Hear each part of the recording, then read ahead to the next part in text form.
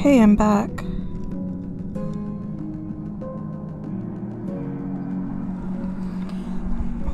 I took a break to have lunch/dinner.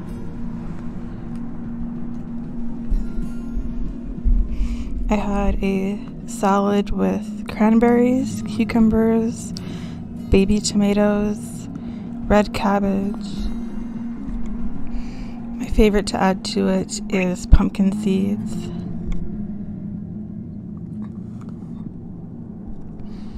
And a lot of people add chicken or turkey, but my favorite add-on is avocados. I'm just letting the stream go for a few minutes to give the announcement a chance to go up.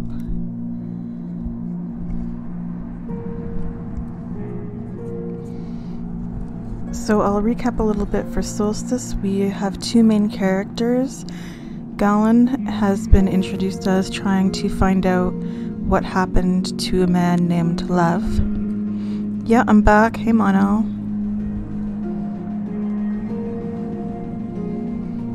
I just need to go and eat something. I had salad and soup.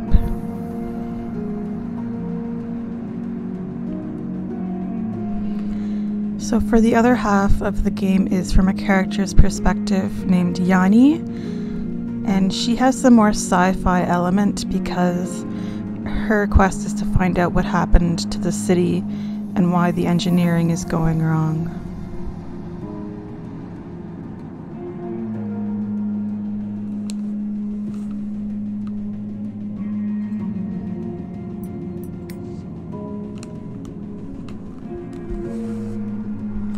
I just need to move some things and then I'll get started.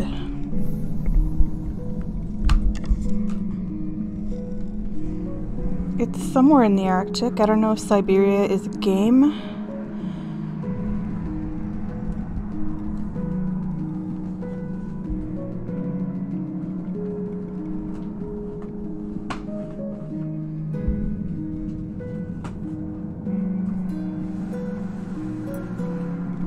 I'm just trying to move my Chromebook so I can see chat better.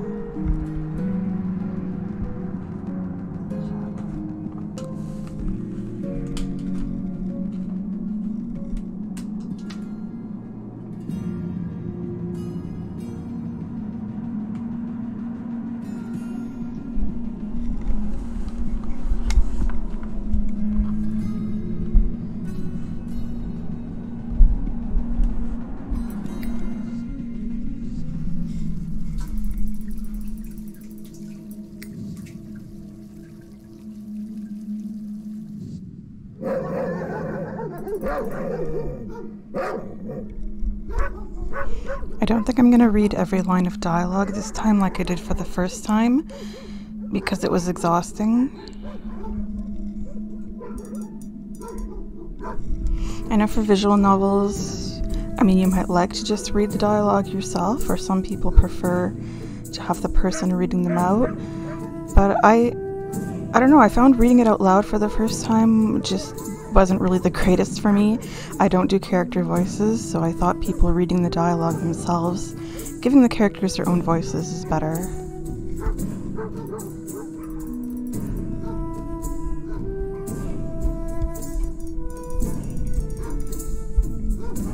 So the first time around I had Yanni and Sem go for the romance option, but I think this time I won't.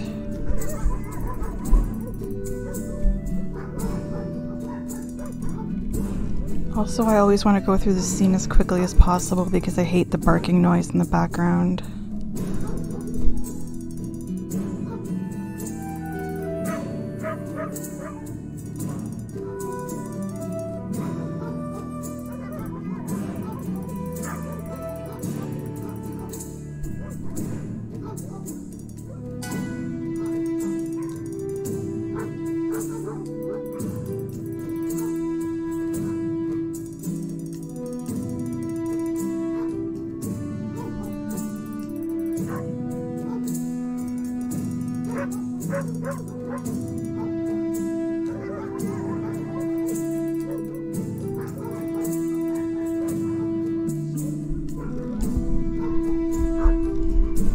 Okay, so we can be a bit aggressive and keep pursuing, even though Sam is saying pretty plainly that he and Lev never really talked. So I'm just gonna ask what he was doing if he wasn't talking with Sam.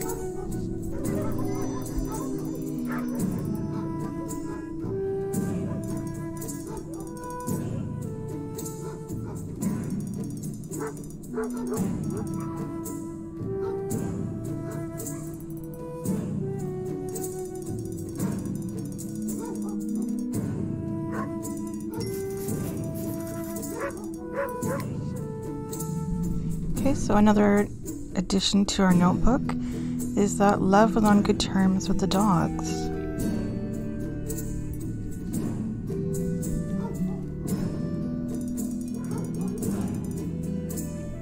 So you can see that Sam is pretty much a good guy. I mean, he chooses to be as solitary as possible, but Lev was someone with some problems, but even though he didn't like what Lev was doing with the dogs, he just let him go for it because it made him happy.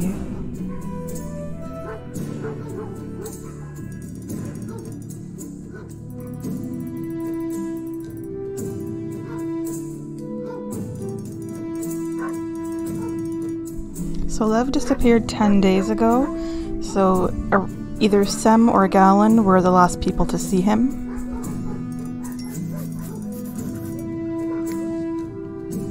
So this was right when Lev was beaten up by Istvan's guards.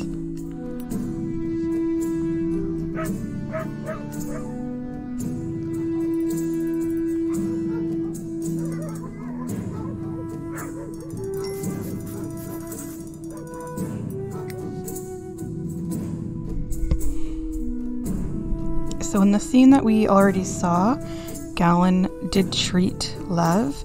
He gave him some kind of medicine. Lev was saying that he was in pain, and presumably Galen gave him a painkiller. Then Sem and the dogs saw him, and then Lev disappeared.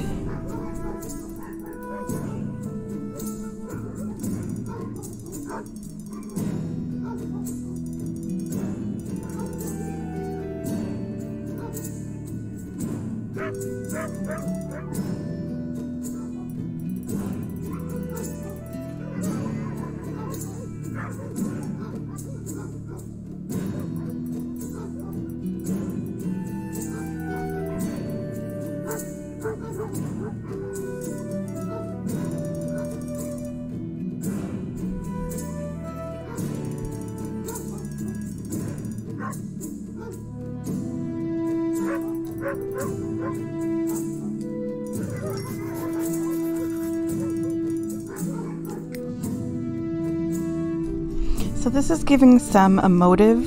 He's saying that, you know, he's in charge of the dogs and he really didn't like the way that Lev's presence would influence the dogs. So he did have a motive to get rid of Lev, even if it doesn't really seem like a big deal.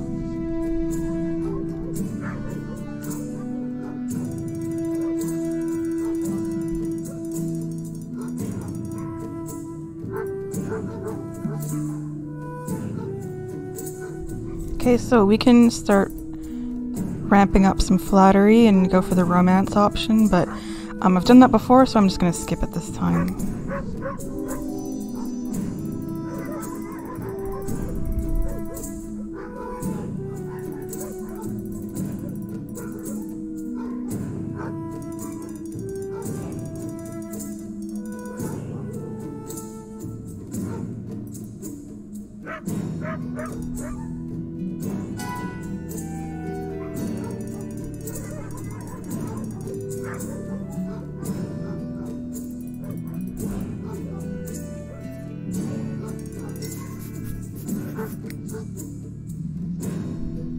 So we don't know what the dogs were smelling on Lev, if it was the medicine that Galen gave him, or if he had been drugged perhaps by Istvan, who had his guards beat him up right before that.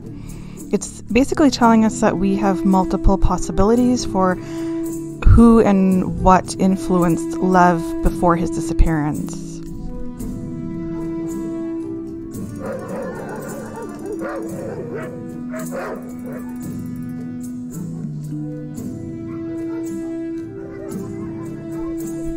So this is the more getting to know you personally option. I'm not going to choose that one. I'm just going to stick with solving the mystery.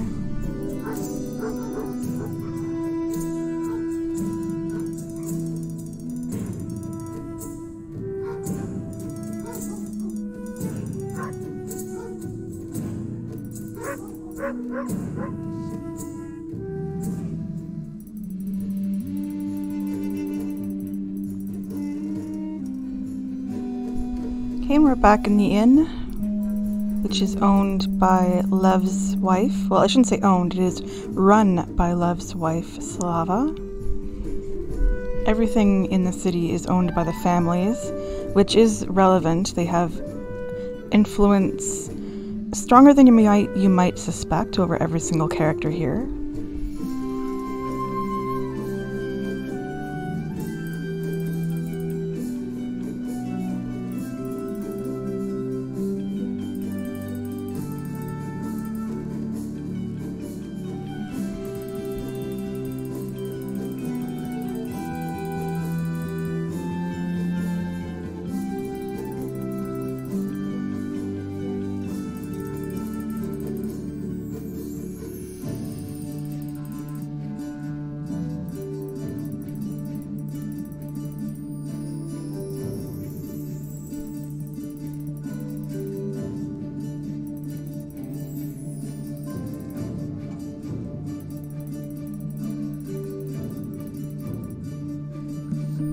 Okay, so this is another branching point that will change what information we get for the mystery. For Yakone and Cassia, we haven't really met them as Yanni, and we have as Galen. We have met Laura as Yanni, so I'm going to stick with that route and go talk to them.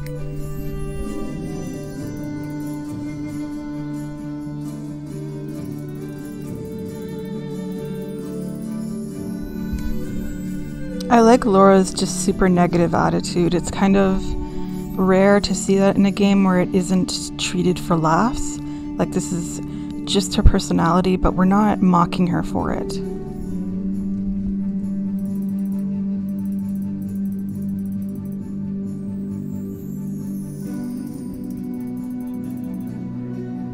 And this is actually an important line for Laura.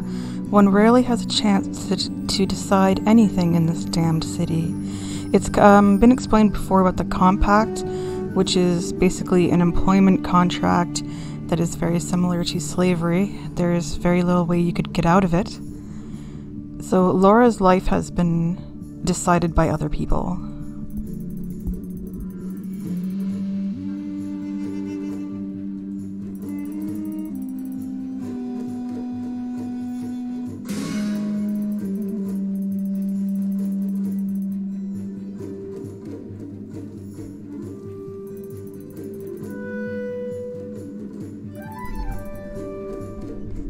So Istvan is one of the suspects for what happened to Lev, and this is giving us more information about him. The first that we got is that he used to rule the city.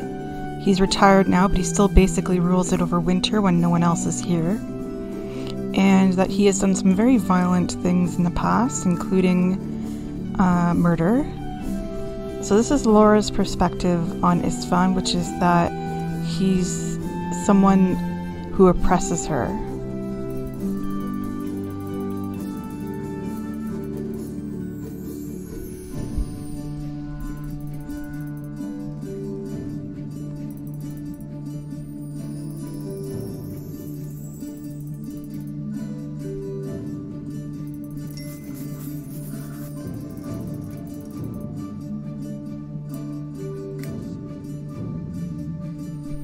So she used to be a skilled woman, but she has been downgraded by working for Istvan. So her motive is really if attacking Lev could somehow give her some leverage to get out from her compact. We don't know if she's involved at all, whether she has seen anything, but she definitely has reasons to be angry against how the city works.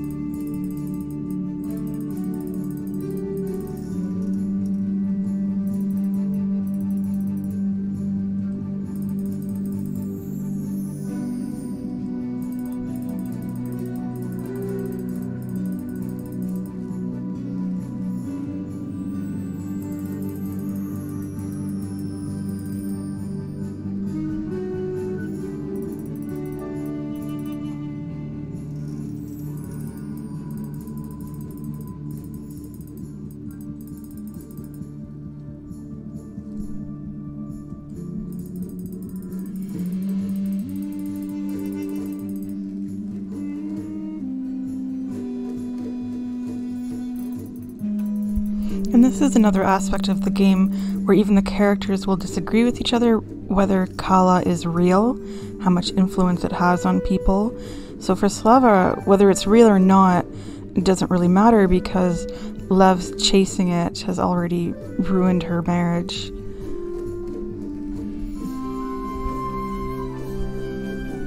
You have Laura's perspective that it's not the wish-granting thing that some people think it is, but it's all around them in the city. So this is an interesting perspective because unlike Yakone, she's not connected to the tribes, but she does appear to believe that Kala is real.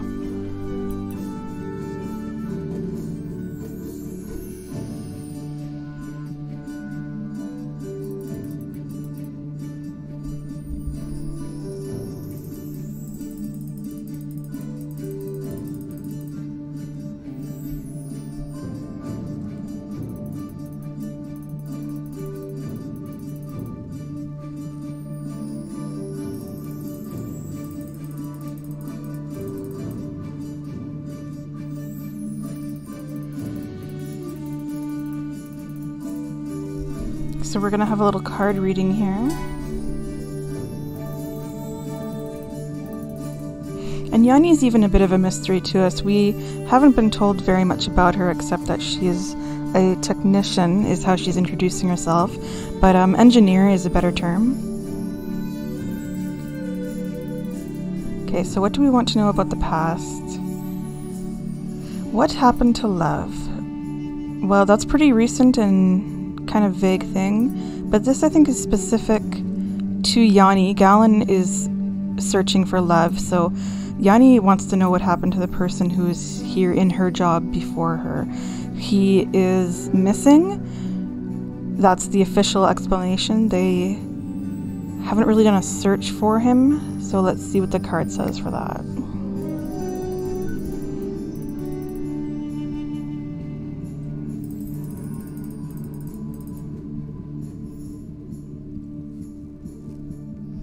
So you can see in Slava's response, she's not really worried about what happened to Sarn. He was here and then he was gone. He wasn't an insider.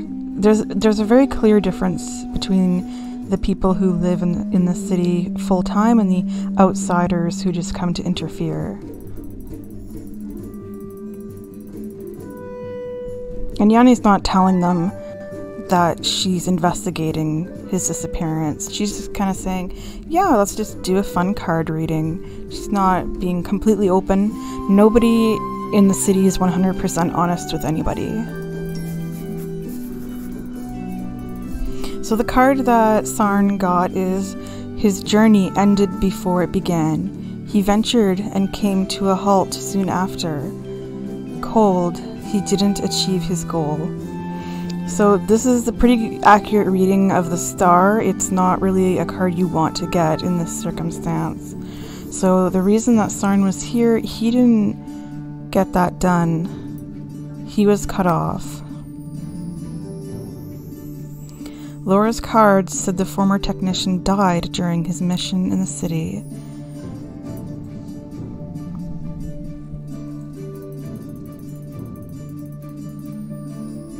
So her interpretation is that the missing technician is dead, which leaves the question, how did he die?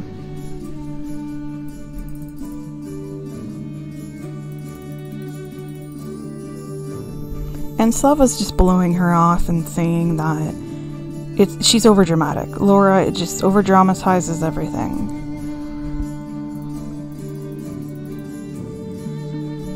Alright, so for Yanni's mission of what's going on in the city, is someone harming the people here? Well, we already know that Istvan and the compact system is harming people, so I'm going to be more specific and ask about sabotage, because that is specifically why Yanni and Sarn were sent here. Monochrome, do I read cards? Not actively, but I used to be pretty interested in them. I do still have a couple tarot decks, and I still have the interest in them. It's a fun thing to look up. It's actually kind of funny because I have a new witch's spell book sitting right next to me, like right now. So there is definitely some, you know, mysticism going on in my life that I enjoy.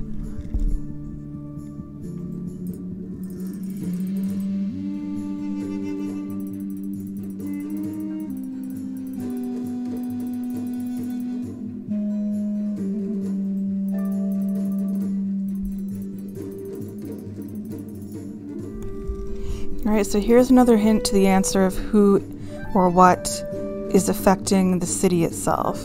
You've got the Popess, so this is specifically a female card, a female with power and of change. So I don't know how obvious it is in this game, but this is a female-centric game. Most of the characters are female, and in visual novels you don't really get that. You'll get like a harem game or something, but that actually is relevant to the mysteries. Okay, Mona, you want to know a funny story? I was working and there was a mother who came in with her 2 kids, right? Little boy, little girl. And the little girl was kind of acting up a little bit. So she said, you know, oh, Charity, calm down, and things like that, right? And I said something to the little girl and I used her name. I said, you know, here are your books, Charity. And she was shocked that I knew her name. And then her little brother spoke up and was like, how did you know her name? And like, to me and the mother, you know, it's obvious I knew what her name was because I just heard her mother using it. But the kids didn't notice this, so I just told them and said, oh, it's just magic. I'm psychic. I just know her name. And they wouldn't like accept that answer. They were like, tell me. And it was just the funniest thing that to give them like this answer of it's magic, and they had kind of right at that age where they still maybe think magic is real. I thought that was just super fun. Okay, sorry, back to the game here. So Yanni's blowing off the cards, but this is actually a mistake. The cards are actually answering her questions with complete accuracy.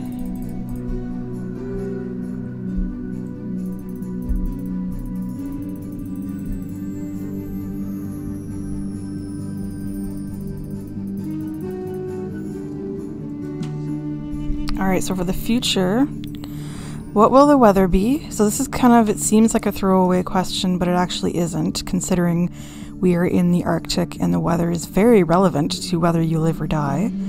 And we have the broader, what awaits us here? So I'm actually going to go with the weather, because the reason Yanni's here is to check on the city's health and safety, make sure everything is working properly.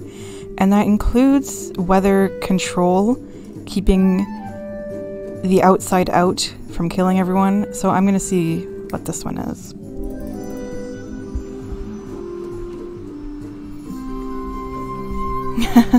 Their lives were never the same. Yeah, I made them become magicians just in that moment. Okay, so Yanni's being flippant here. And Laura says, it's gonna snow.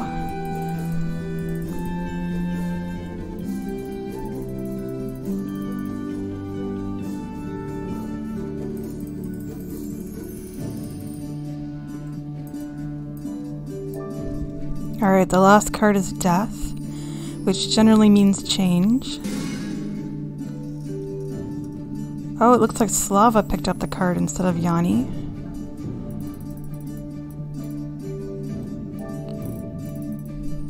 And the card changed. So when Slava picked up the card, she got Death. And when Yanni picked it up, it's the Hanged Man, which kind of means someone who's not getting a good time, I think is one way of putting it. The Hangman is a complicated answer, but it does make sense in context of Yanni because she's being not quite put in a scapegoat position, but she is getting used by various people.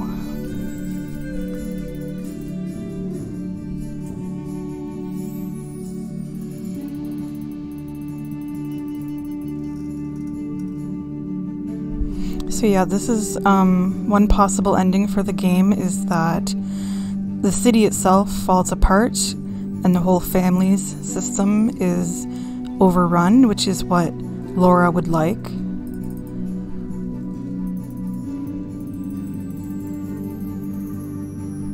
Yeah, and the Hangman, an outsider bringing a solution. So the outsider can either be Yanni or Galen, and this is more the good ending option.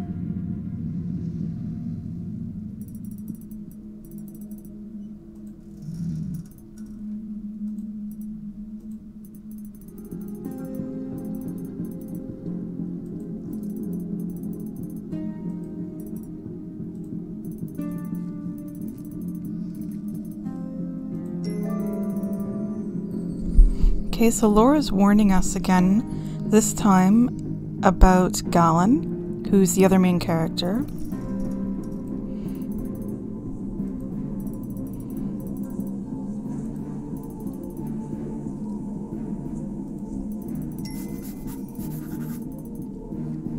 So this is probably a card reading that Laura has done.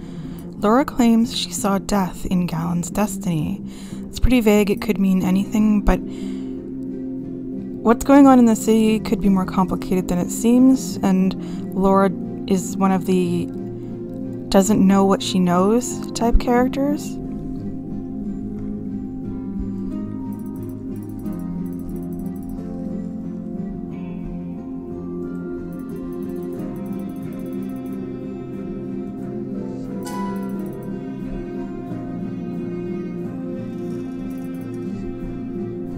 So again, with her doesn't know what she know place in the story, she has this key, but she has no idea what it's for. She just knows it's important.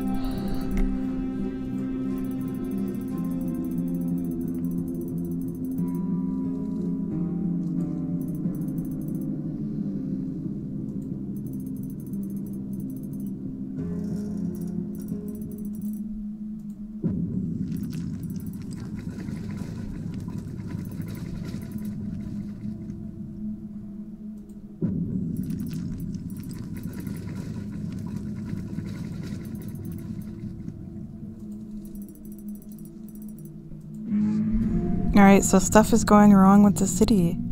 And we're moving over to Galen's diary now. I was getting worried an entire day and I was no closer to finding Lev. It became more and more evident something must have gone wrong. Was there ever a good reason for a man to disappear from a place that had no way out?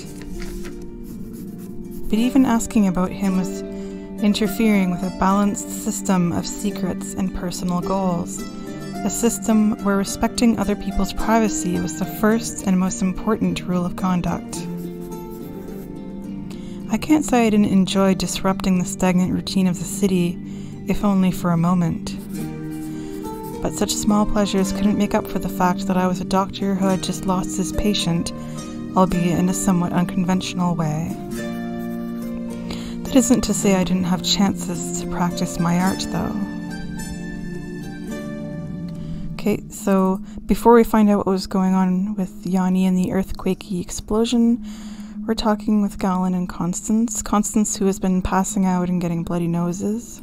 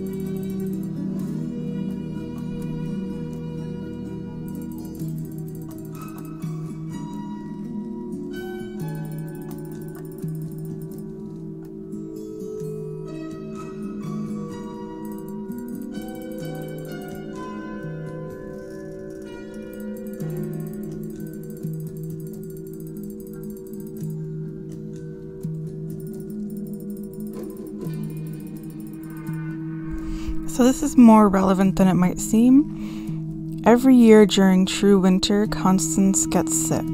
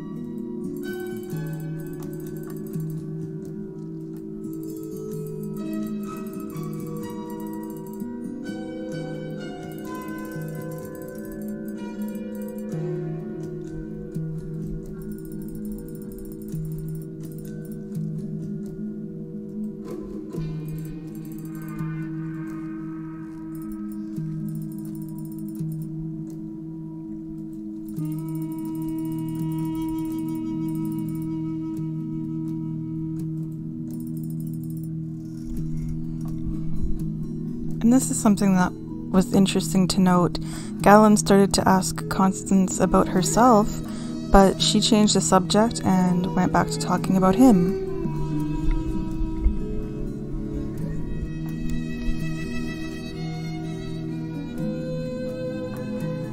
So Galen's complained multiple times about being bored, so I'm just going to say the lack of people is the worst.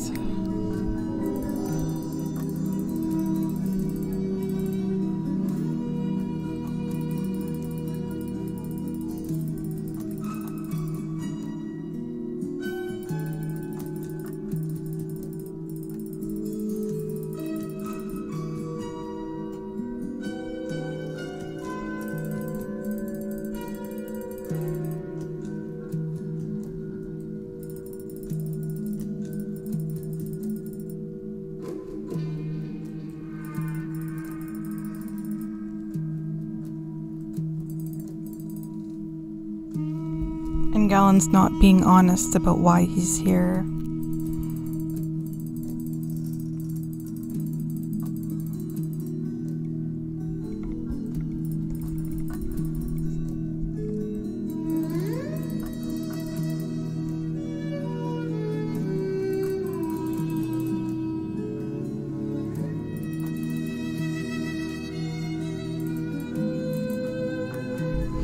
And the way Constance is acting as if Nana Geed had control over where Galen was going, you can kind of imagine that Constance, her situation might be similar to Laura's.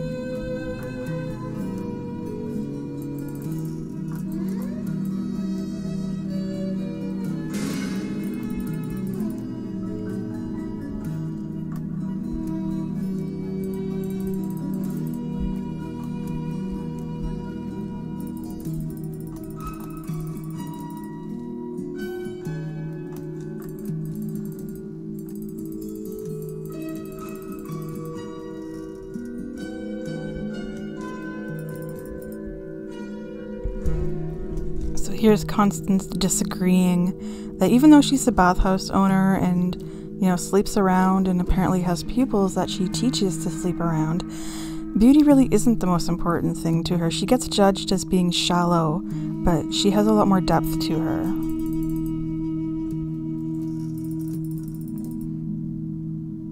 But again, she's refusing to talk about herself.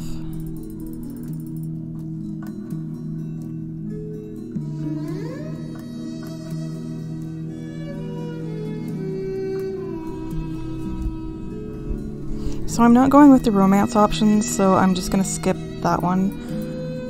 And he's too sure of himself, because he is pretty confident. He was a mercenary before he was involved in the guard. And he seems like a good person. This is Galen's, like his line before about trusting his instinct. Nobody's really straightforward, so this is an instinct comment, so I'm going to go with that one.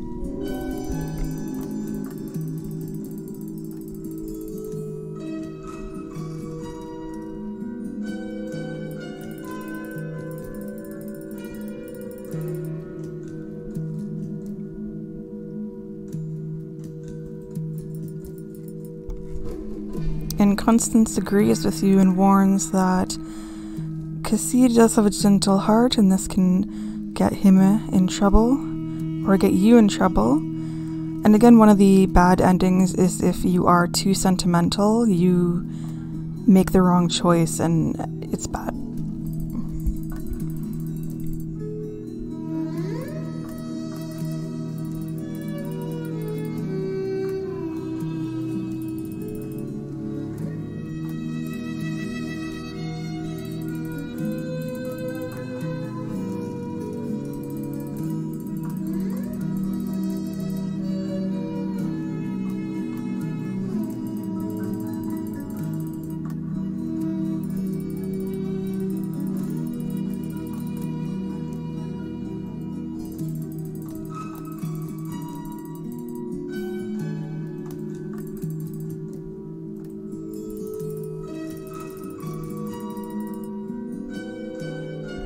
So even when she's asked directly, Constance is not willing to talk about herself. And Galen interprets that as meaning she's got a compact too, because that's basically the one thing you never ask about in the city. Nobody wants to talk about their slave act.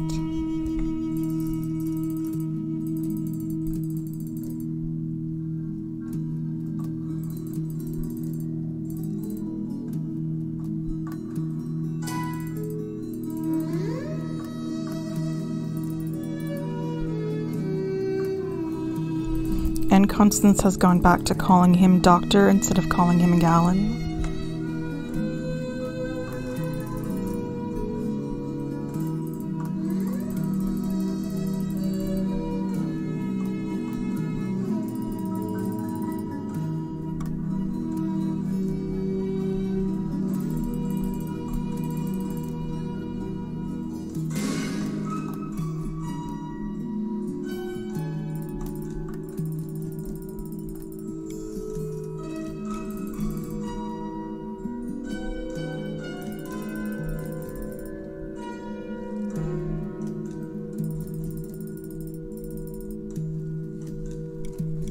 So this time Galen's receiving a warning.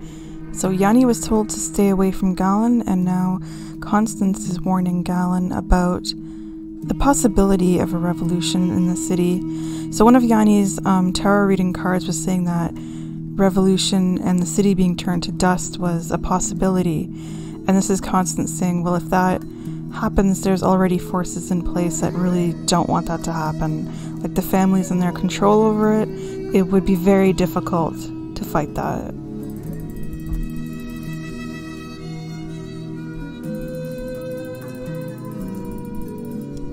And here's Constance saying, if you want to end your adventure prematurely, go and ask about rebellion, which is what happened to Sarn. Sarn was asking questions that the families did not want him to ask, and like the card said, he died because of that.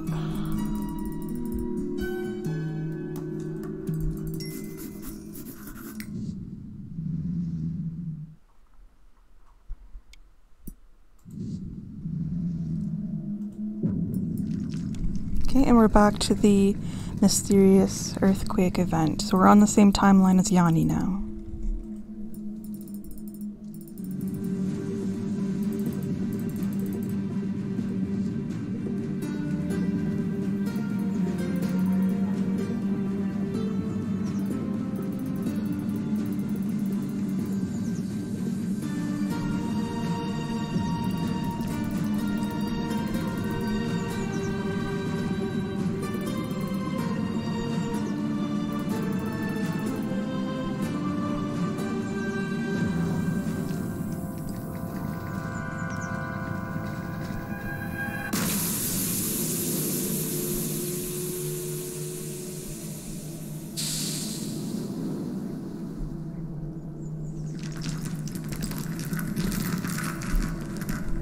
And here's our first sign of the city crumbling to dust option. The lamp that was identical to this one exploded with something coming out of it and just got destroyed.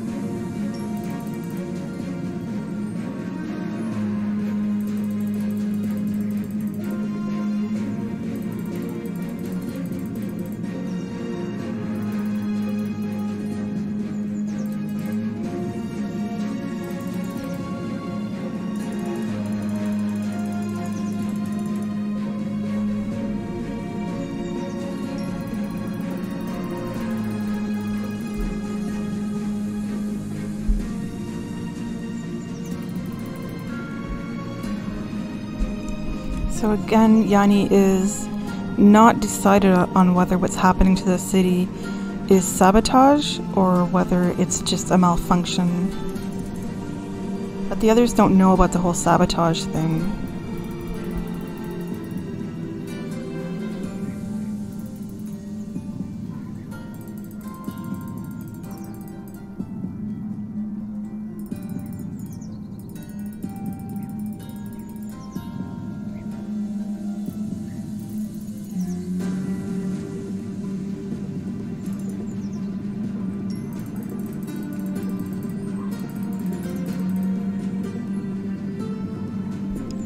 So Constance said she saw somebody running away from the market, and Galen tells her, "You were just imagining it," which is, pretty suspicious.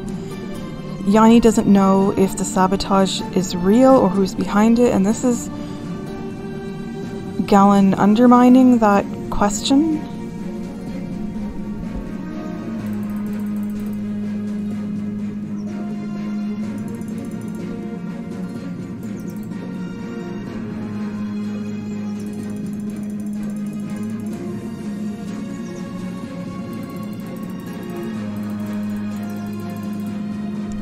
And he's trying to prevent Cassia from looking around and seeing if anybody was in the area or not. So this is an important scene to consider later on. You have to look at what would motivate Galen to say, let's not look too closely at this explosion that just happened.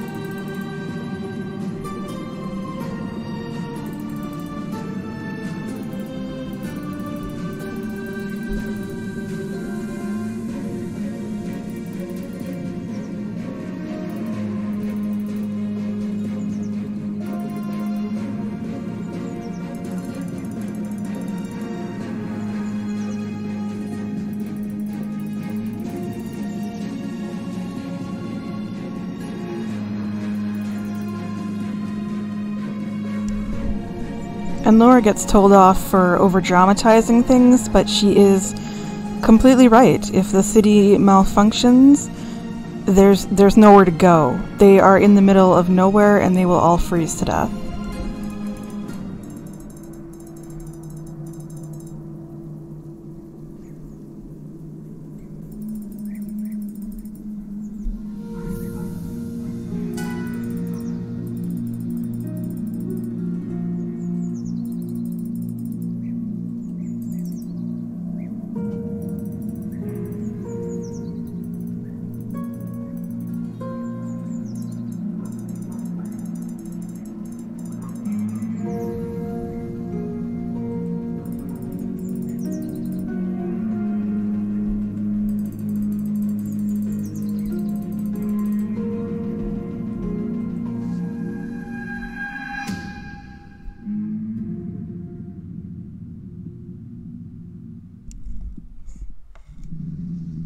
Okay, so chapter 2 starts with Yanni's diary.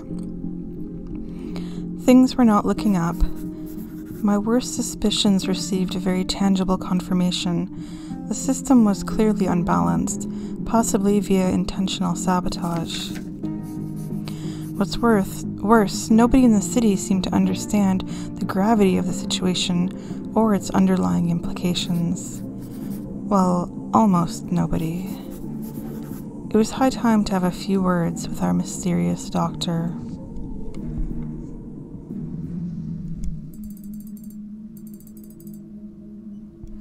Okay, so things are getting real. They're both acknowledging that their presence in the city is very strange. It's more than coincidental timing that these two people would have come here for true winter.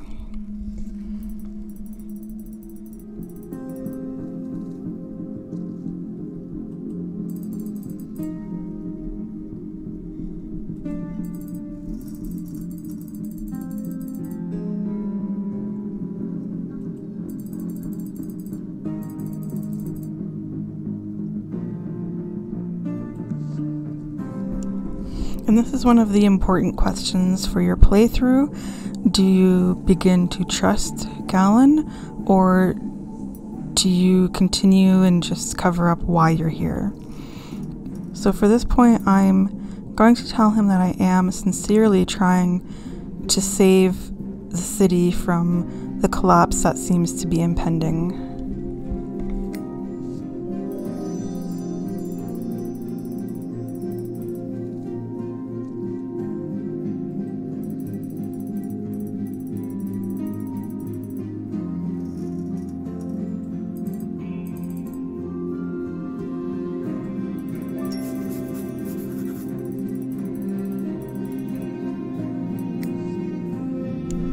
Okay, so this is Yanni's true self and purpose.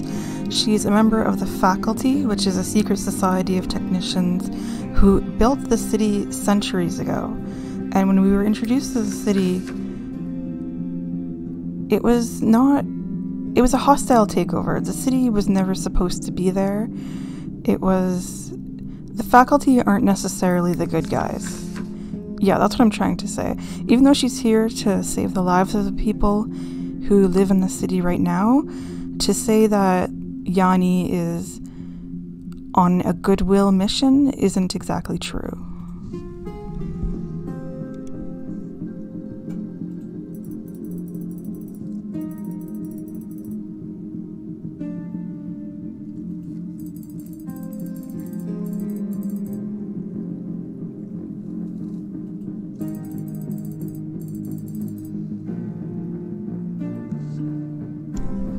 Okay, so on a different subject for Lev, do we give him any information or do we continue and share information with him? So basically, if you give info, you will get info.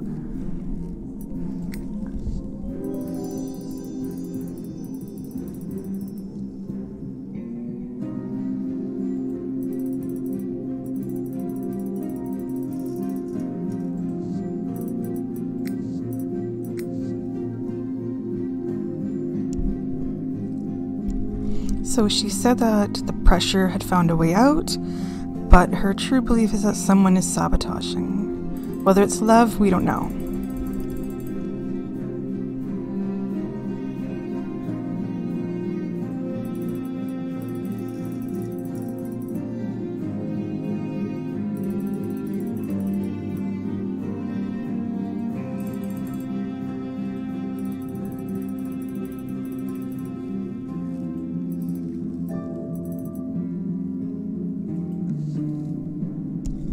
Okay, now the reverse is true. We are answering as Galen. Do we hold back? I'm going to go with the truth.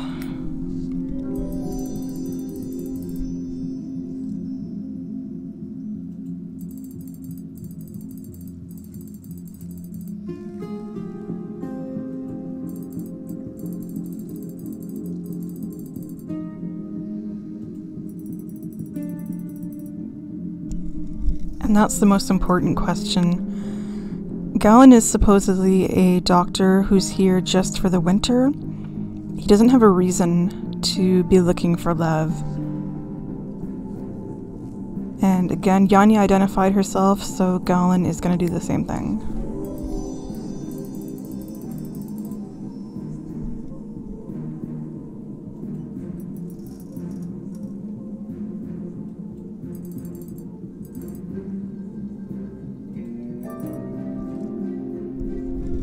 So here we have the truth coming out that Galen is part of a group of powerful magicians. So this is really at the heart of the game. It's a mixture of science and magic, and you can either have them work together or work at odds.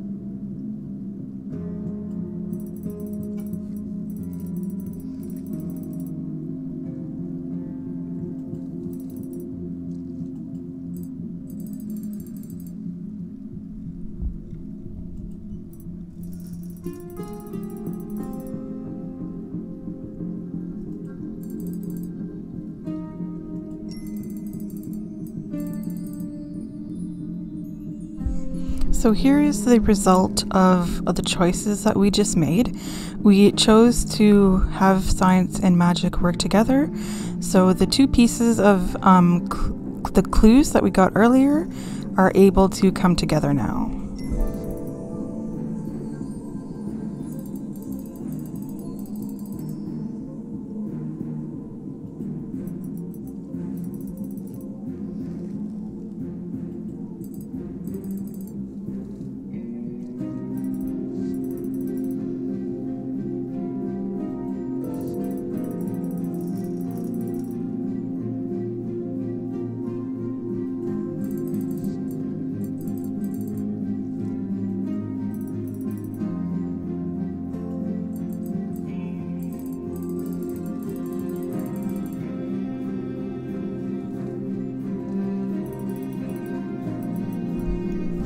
So that is an outcome that I received on my first playthrough. I did not agree to share information, so the information in the diary, it was burned, it was lost.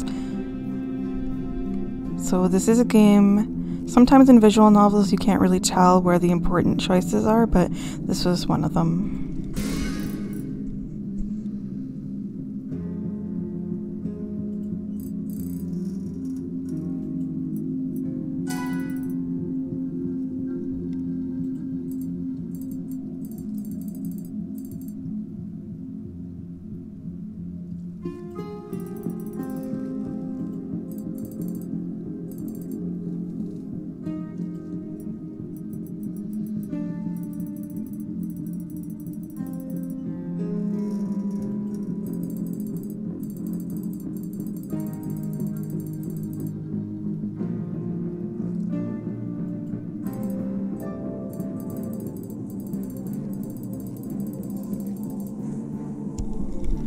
Okay, so this is from Lev's diary. I met with I again. Now I know what I should do. Here is a guide I can trust. Someone who understands that Kala isn't just an object, but is also a test. So who is he talking about?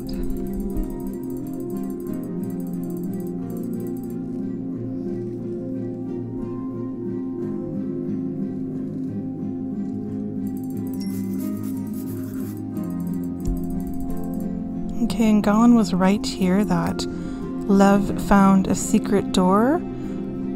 So we don't know for sure where Lev is, but he's probably in this secret area.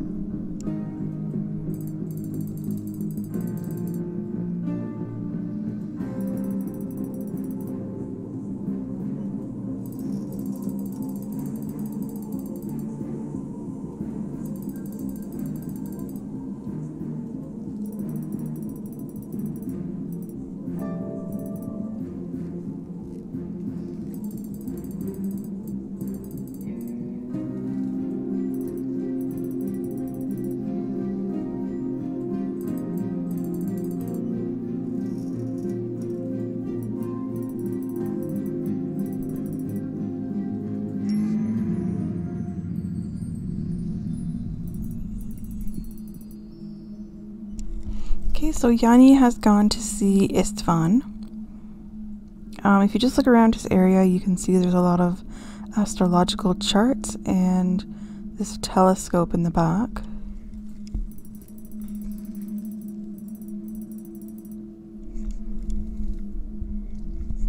And this comment that's kind of throwaway. Earlier they said anybody who would want to attack the city must be mad. And then you have this comment that Istvan's science must have gone mad. So the question of people's sanity in the city, it's not just Lev that's gone crazy, even though his is the most obvious. The mix of magic and technology is affecting everyone who lives there in different ways.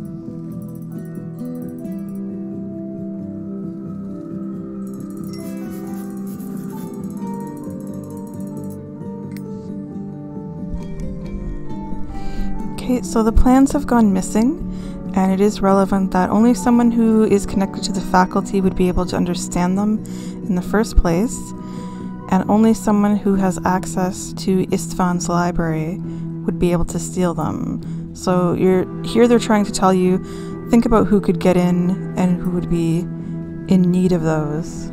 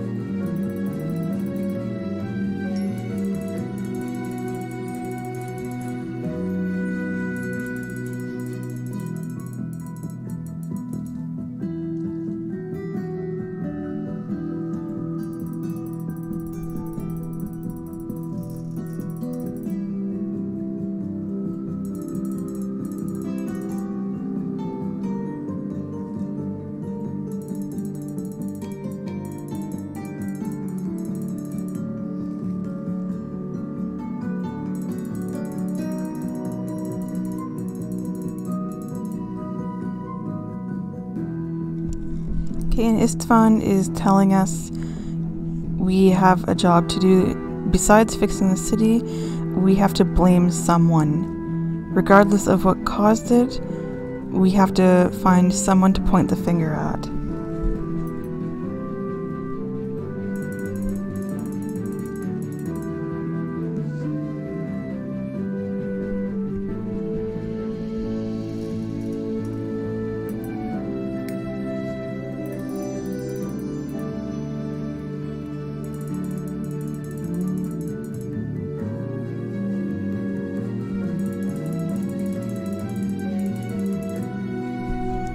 Okay, so interestingly, we asked Istvan about Kala because of what popped up in Lev's diary was he had a meeting with someone named I. So you assume, of course, it's Istvan, but as soon as Kala is brought up, Istvan just shuts down the conversation and tells you to leave. So he's not willing to say if he knows anything other than he thinks Kala is a fairy tale.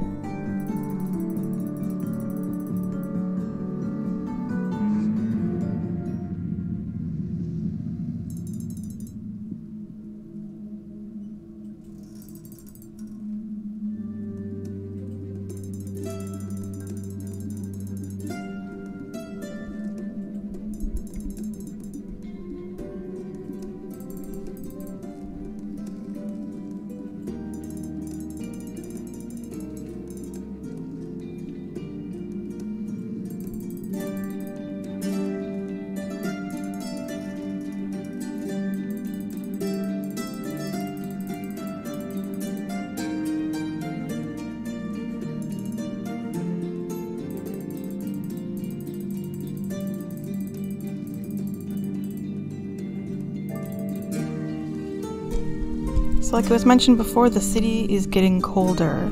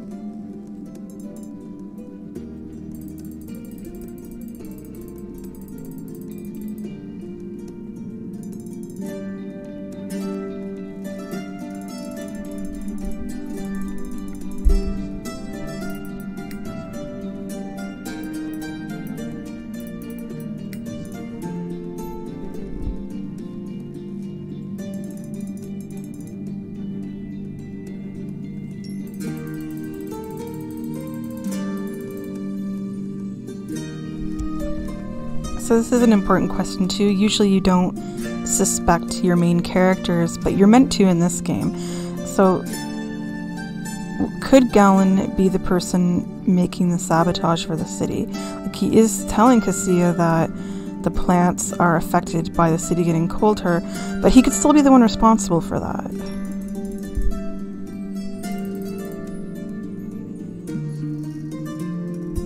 Okay, so I'm not gonna flirt here, sorry.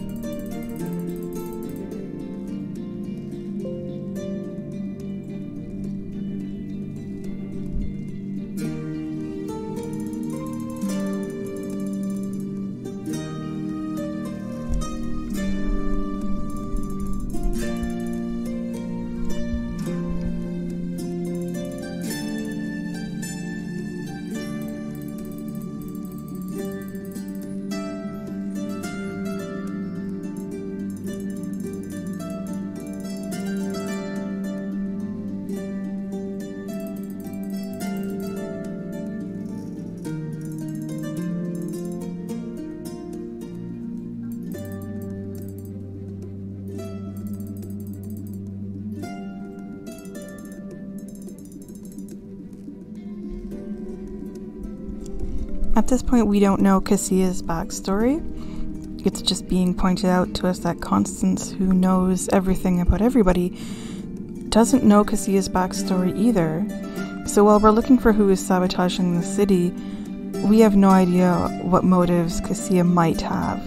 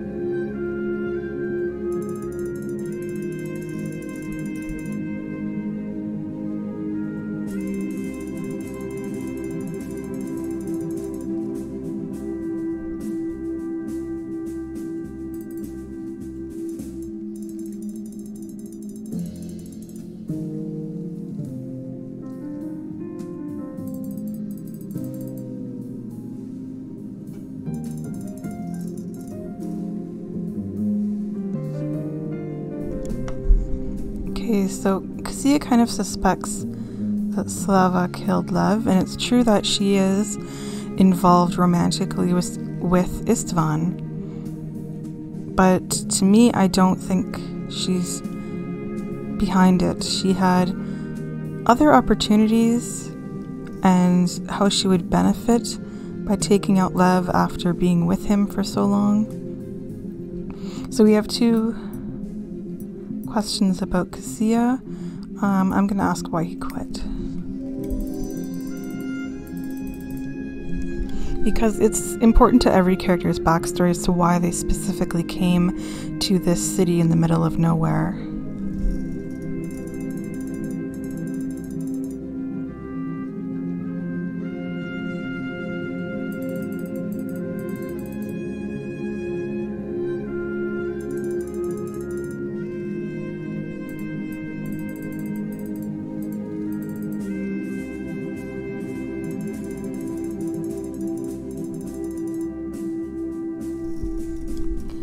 So like basically everybody else in the city, Cassia is saying that he feels helpless. There is only so much one man can do. He was assessed by Constance and Galen as being a good person, and he's in a city that's very corrupt, but there's not really a whole lot that he can do about it.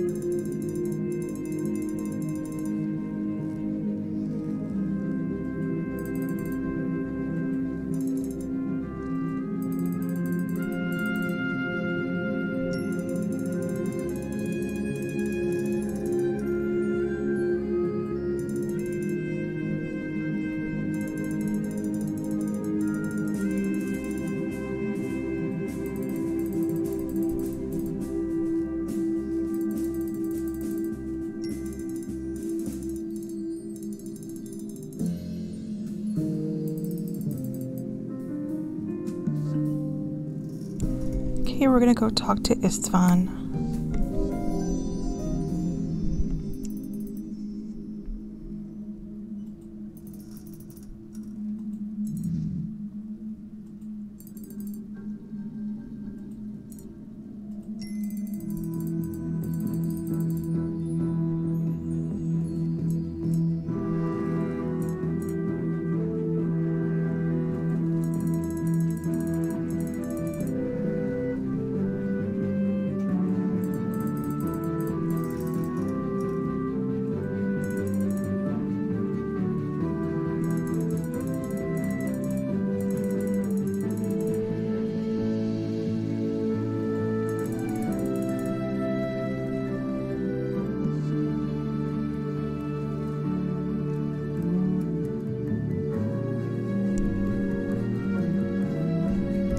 So from Istvan's perspective, yeah, people do vanish all the time. He's not the most helpful person, honestly.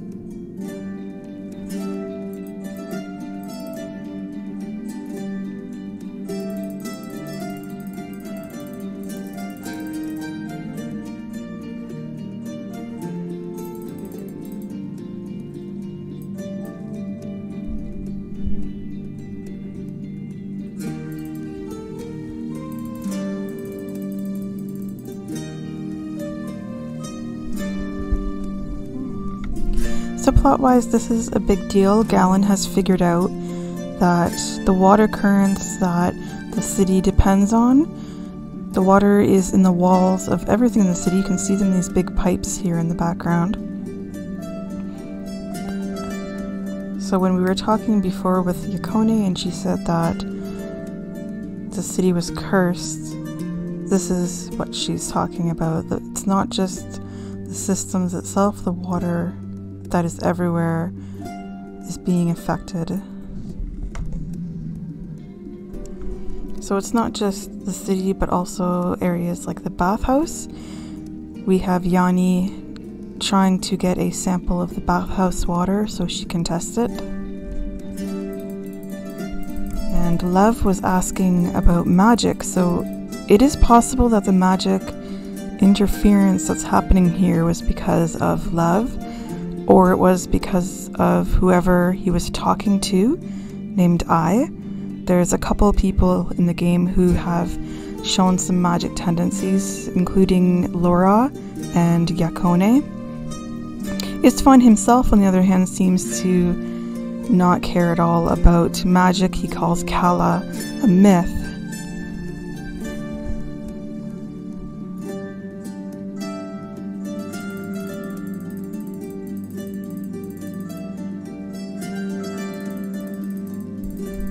Okay, so I have a choice here. I can save one of 3 plants.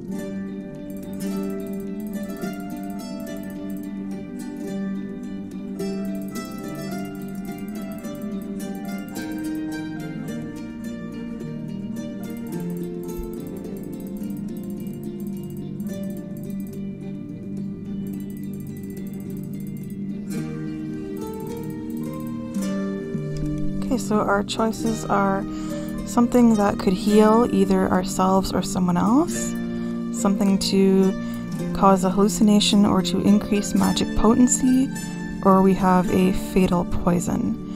And I'm going to make a new save file at this point, and I'm going to choose magic drug.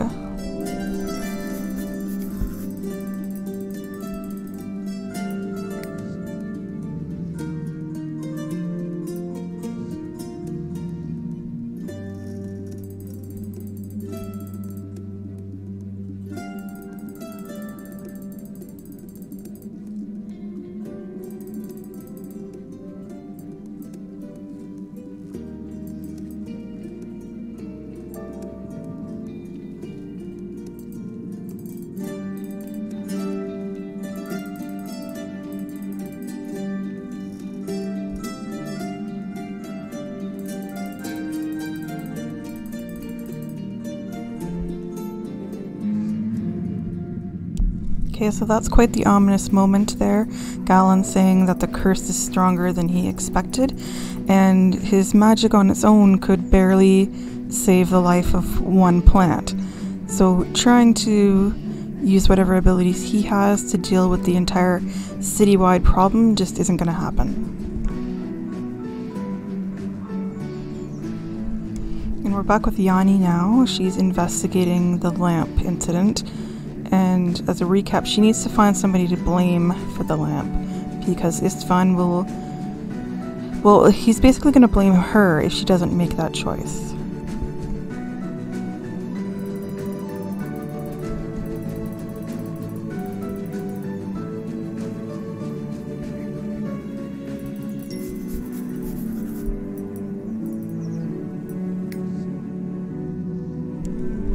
And this is relevant too, that destroying the lamppost required obscure knowledge and weeks of preparation. So you can ask Lev, who was steadily growing more into his madness, was capable of this, or who had the knowledge about the city itself. Most importantly, who stole the plans that were in the family's library that said where the water control system was.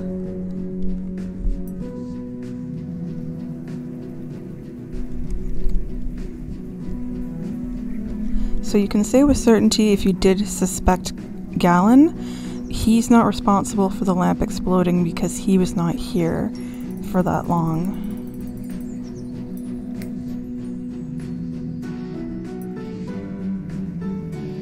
And this is an important line too, that whoever is sabotaging the system is the same as everyone else, in that the city leaves you with nowhere to go. If your intention is to destroy the city itself during the time when most people who live here are not here, you're still going to be sacrificing yourself as well.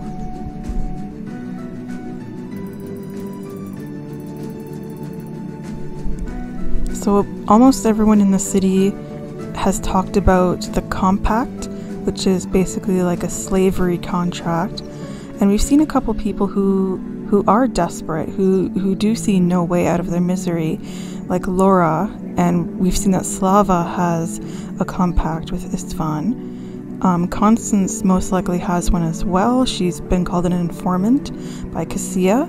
We don't know for sure what Cassia has going on, or Yakone, but those are possibilities.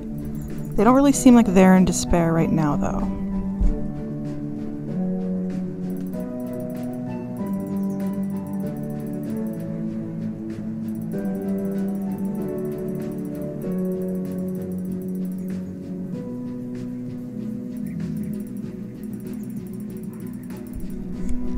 Okay, so here's Yakone, and hopefully we will learn more about her motives.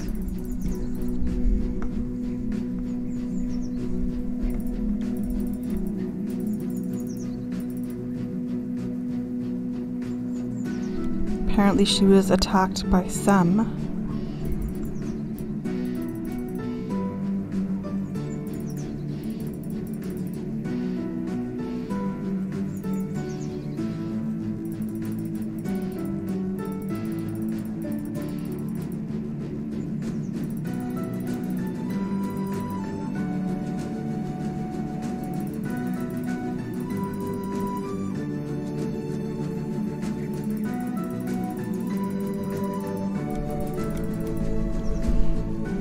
And this is pretty important.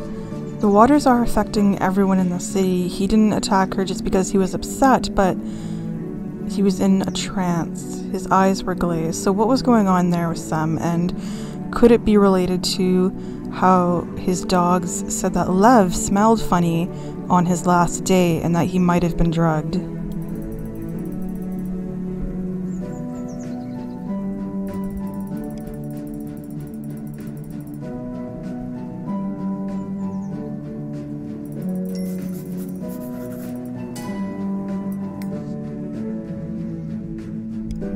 Okay, so we have some hints here that Sem might be more violent than he seems.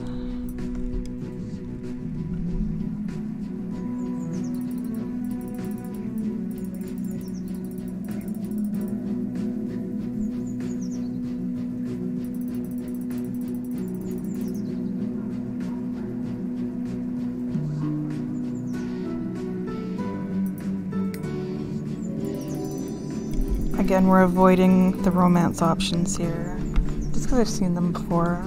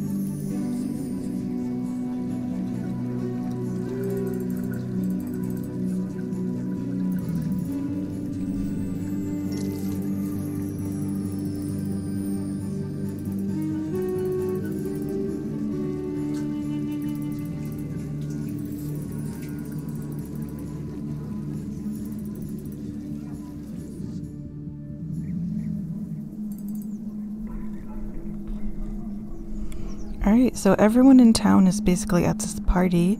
So why is Cassia leaving? Is this suspicious? So Galen's following him.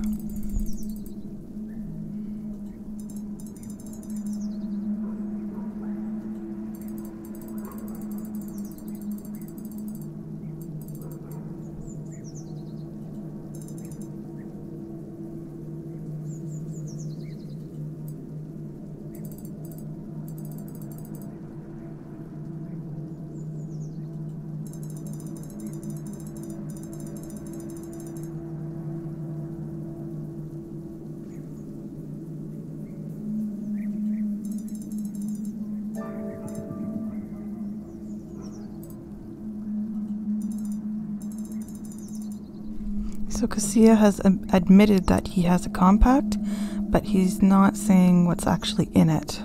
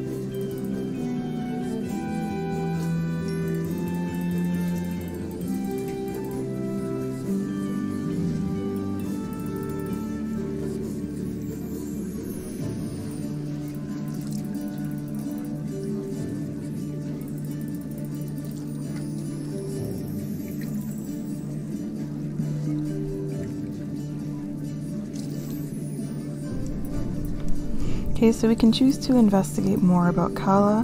Yanni hasn't really learned very much about it. I'm going to focus on the explosion though, since that is uniquely her wheelhouse.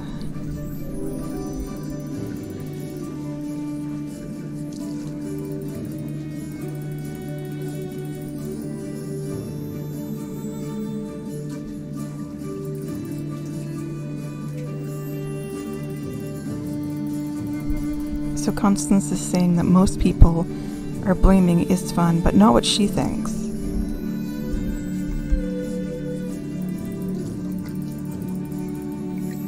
And she's ending the conversation quickly. She doesn't really want to talk about the explosions.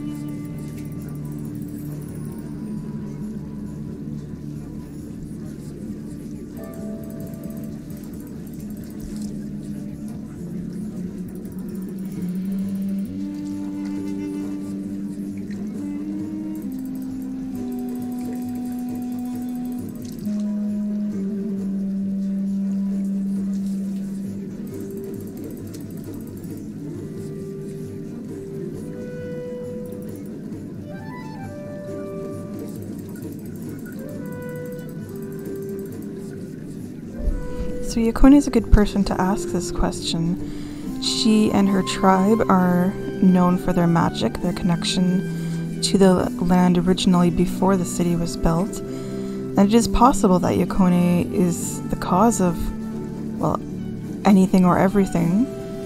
Or she might know who is.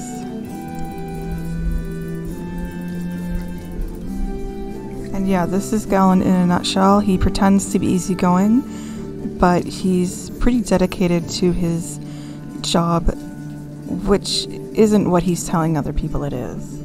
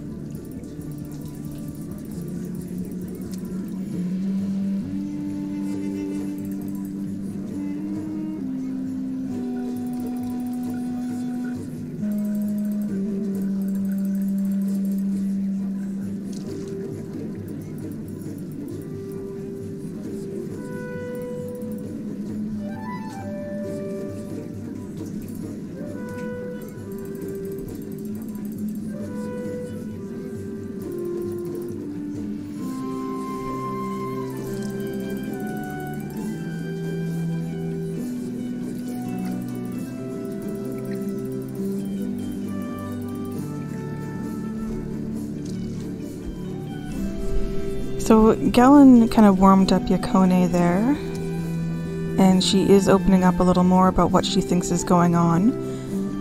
And her ancestors, the curse that they put on the city when basically the magic in the caves, which is what Kala really is, was stolen to make the city. So she thinks it's the curse that's killing the plants.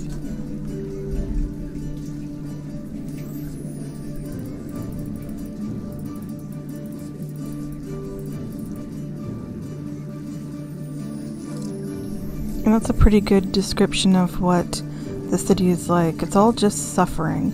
Everyone here kind of has their own motive to hate the place and to want to sabotage it.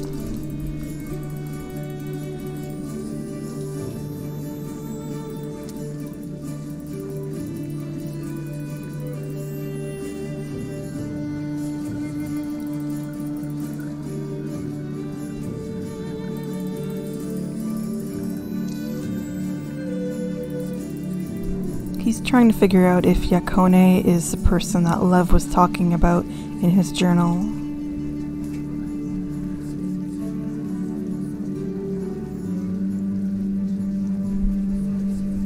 And it really does seem as if Yakone has tried to move away from the magic of her ancestors, so it's unlikely that she is that person who was helping Lev.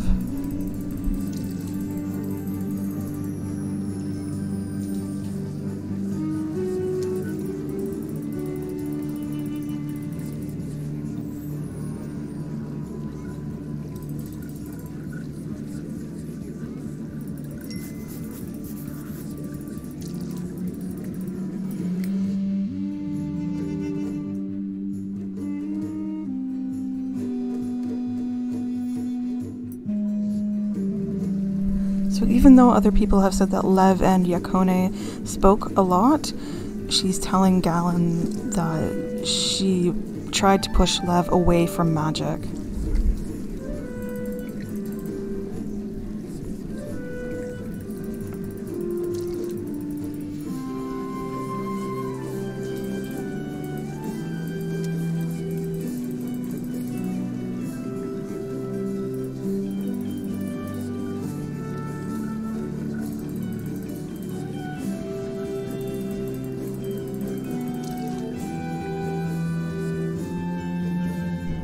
Okay, and we're back with Yanni's diary. The party was surreal, a desperate attempt at relaxation and joy. It failed miserably. Laura compared it to the calm at the eye of a cyclone. For me, it was more as if we turned our backs to the hurricane, hoping it would disappear.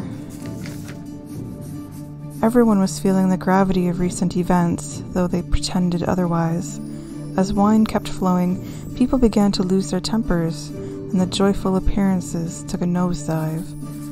Only Galen seemed immune. He was truly enjoying himself, drinking away and fooling around like a faculty novice on his first leave.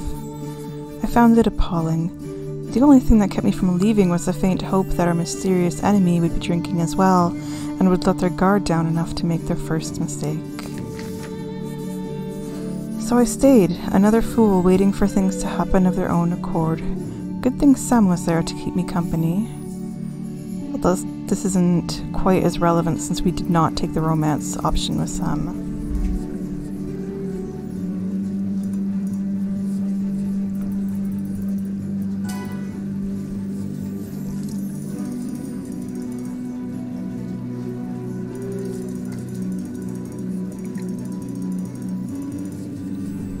And this is relevant as well, that the dogs are getting more upset as Solstice draws near. It hasn't been mentioned before in the game, but obviously the game has this as its name, so it's a very relevant time period to what is happening to the city.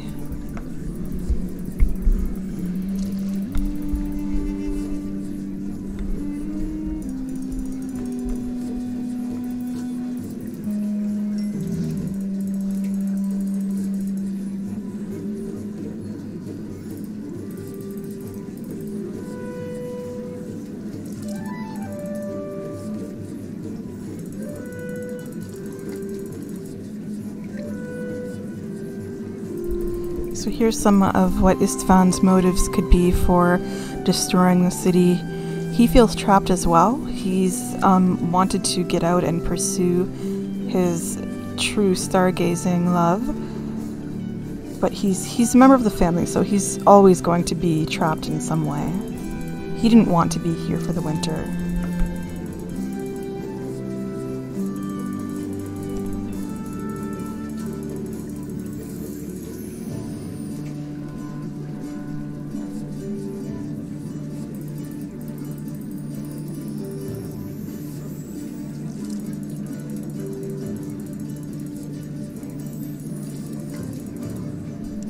And again, Istvan is saying he can't see through the telescope, but Galen looked at his eyes and said his eyes are fine, so the problem is either the telescope or something else.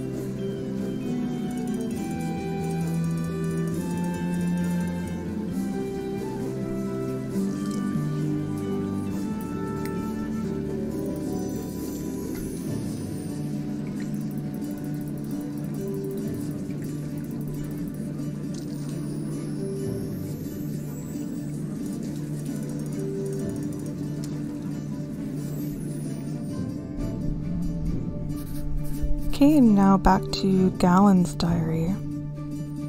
Constance was a hell of a hostess. The drinks she served put all 33 types of rum from Pepper Island to shame. The flavors, textures, suspicious colors, the kick. It was an alcoholic paradise. Of course, one can never know when a doctor will be needed, so I kept my sobering concoction close and tried not to get too crazy, which wasn't very difficult since Cassia left quite early. There was a lot of gossip, but I got the feeling everyone was refraining from sensitive topics. A reasonable strategy for an isolated group of people. They couldn't afford to make enemies. You don't have to be clairvoyant to realize their relationships are complex. There was hostility between Slava and Laura, a strange aura of distrust surrounding Sem, and the way people were looking at Istvan seemed a mixture of fear, respect, and sheer hatred. Yakone was an outsider. Constance seemed to be the only person everyone genuinely liked.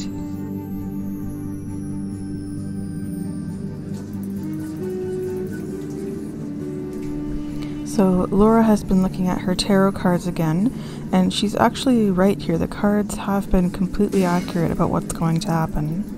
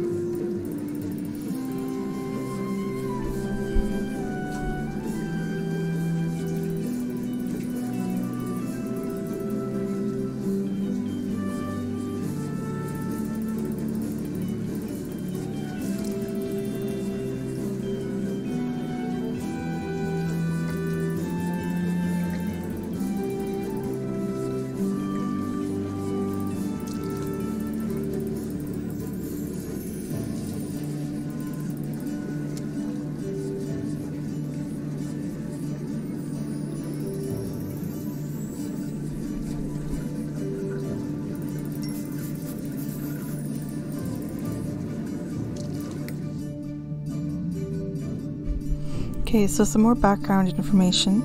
Istvan's brother brought Constance to the city. She didn't come here of her own free will. She was a slave. And if we look back, Istvan's brother was killed, and Istvan killed all of those people, not just the ones who directly attacked his brother, but the families of those people. So you can ask yourself, is Constance related to those people that Istvan wronged?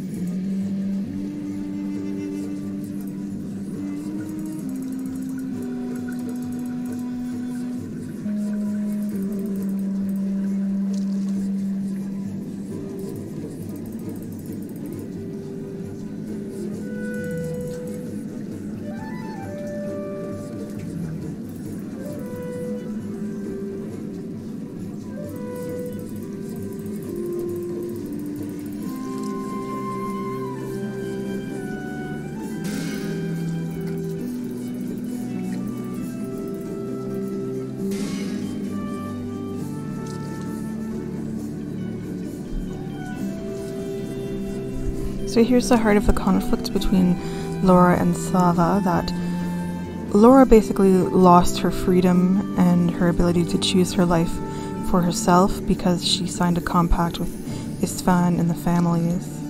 So anyone who's choosing to be with Istvan, she can't understand that at all, and Slava is choosing to be in a romantic relationship with Istvan.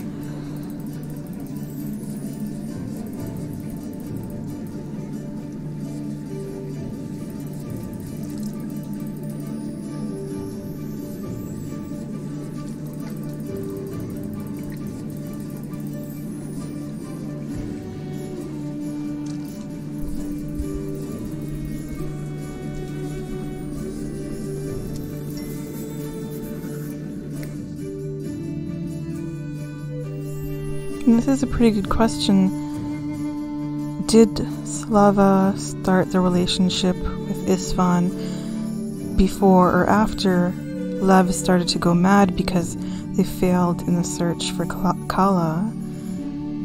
So Kala is seen as sort of a wish-granting thing. So did Lev disappear because Slava wished for it? Like Cassia said, did Slava have anything to do with Lev's disappearance?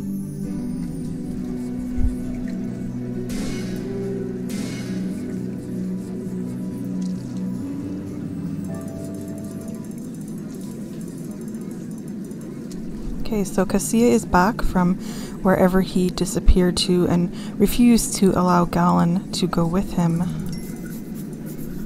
And that is that Lev has been found dead. 3 weeks after he disappeared, Cassia found the body. So hopefully Cassia will explain how he found it.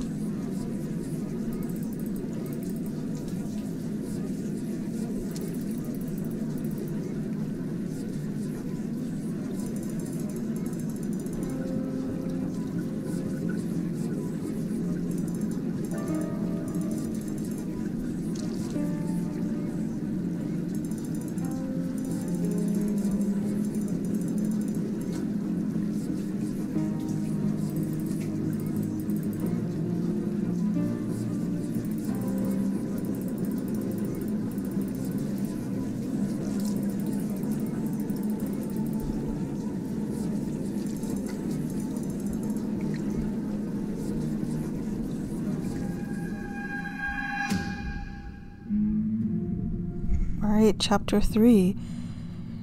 Now again, Yanni needs to point the finger at someone, so this is where the witch hunt title is coming from. Not only is magic very relevant to the story and what goes on inside the city, but at this point, the focus of the investigation has now become who killed Lev, not what happened to Lev.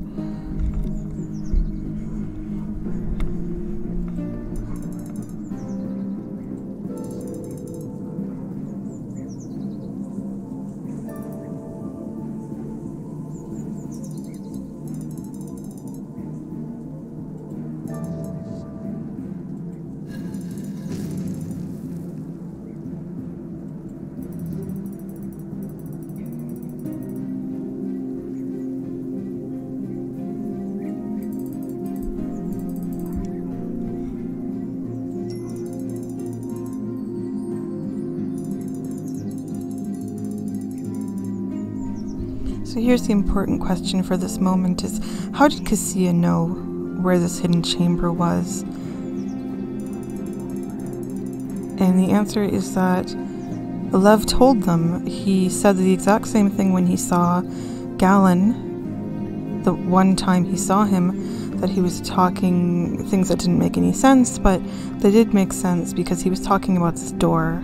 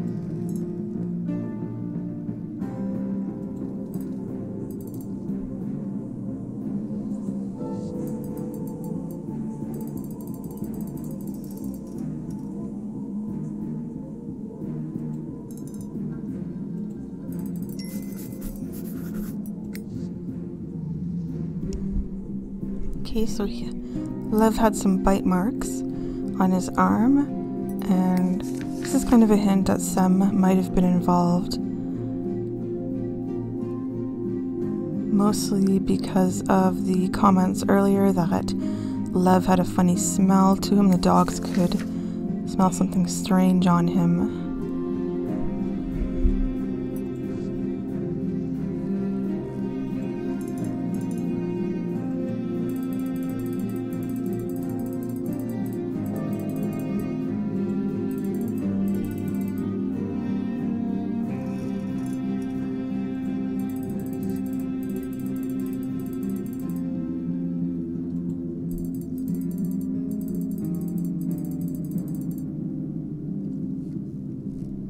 So Galen is not sure exactly what killed him. You can see the evidence that he had been beaten up by Istvan's guards, and the dog bite marks could have been from an encounter with Sem's dogs after he saw Galen or right before he entered this area. It's not clear.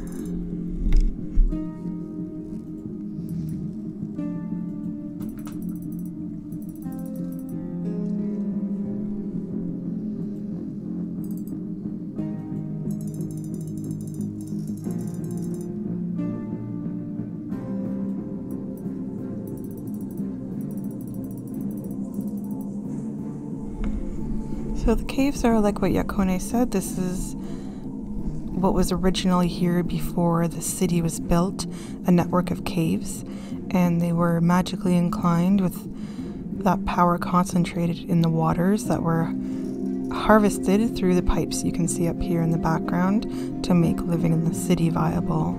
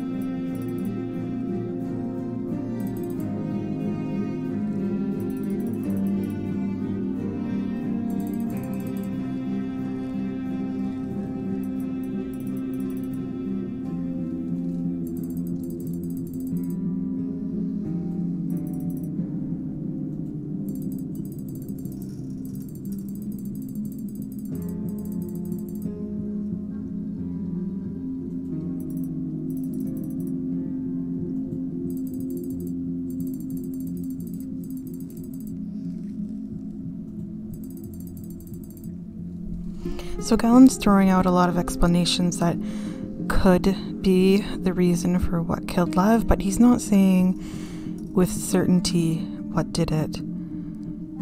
So Cassia was in here first, and he had the opportunity perhaps to change something about the scene. We don't know if he did. Galen is being a bit vague on Lev's cause of death, and we have Yanni, who is still looking for the control room for the city, but she is asking the important questions.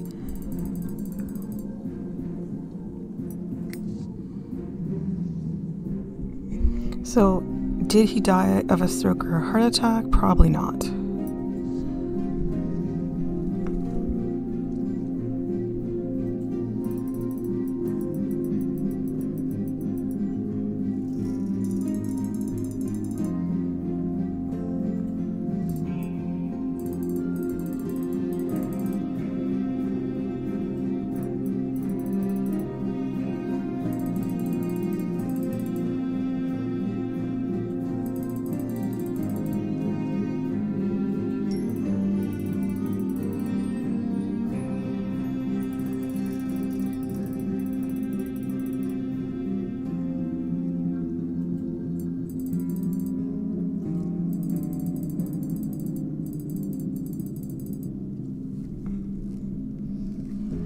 So here we have more of the mix of science and technology. Yanni's saying she can't really do anything, but Galen can because the water with the magic in it is here.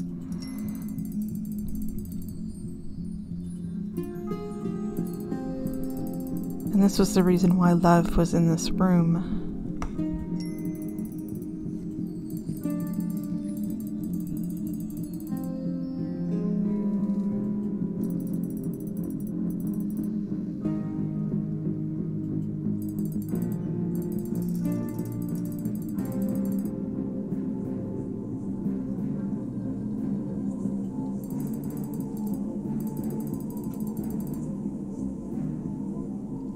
So he's suggesting that Lev with some magic ability is the person responsible for the sabotage, but it was too much for him, and the exhaustion of that magic ritual is what made him pass away.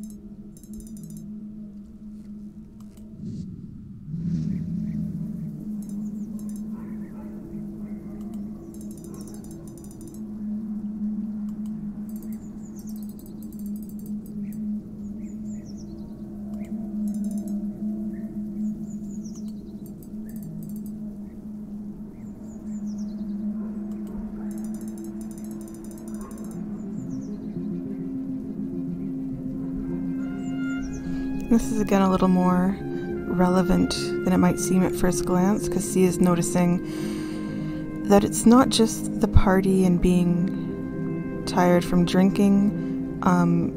Galen, he's a doctor, so you would think that seeing a dead body wouldn't be too shocking, but it's absolutely had an effect on him.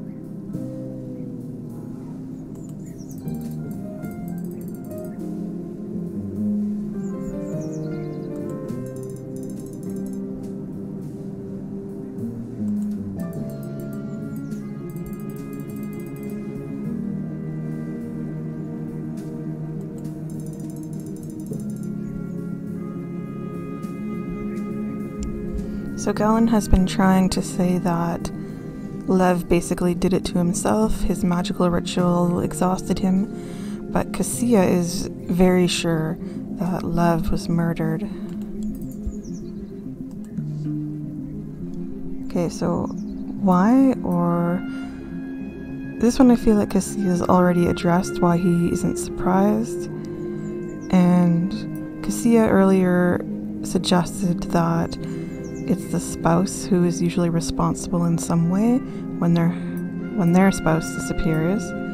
But I want to know why Cassie is so sure.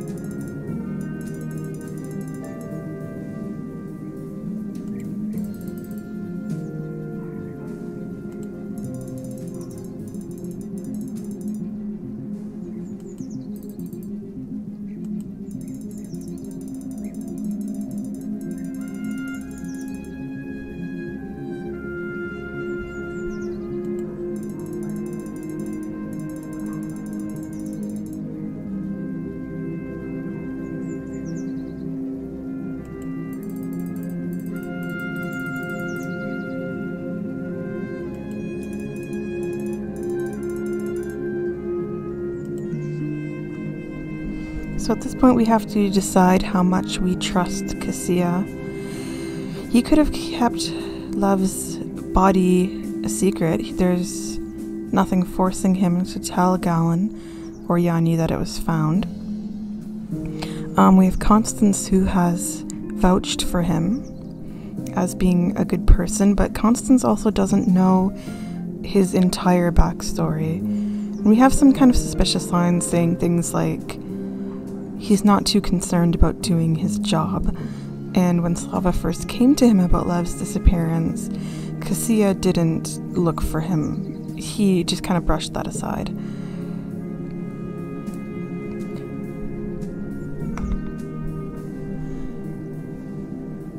But so far as how the game generally will work is if you share things with people, they will share with you.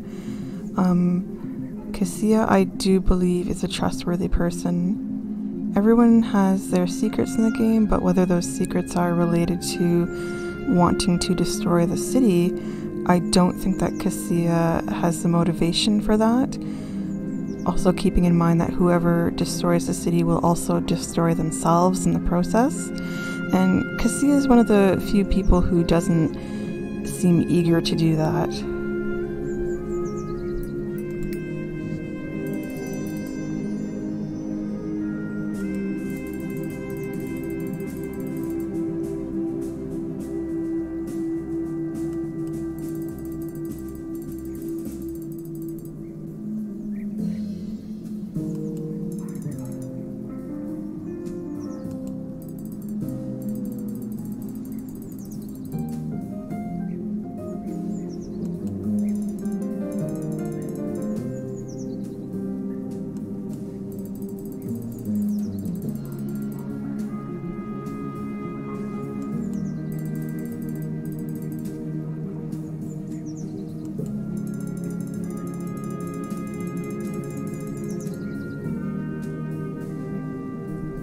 So basically, trusting Cassia is the better idea here because he kind of already knows. He knows what's going on more than he's first saying, so whether you tell him things or not is letting him know how suspicious you are more than anything.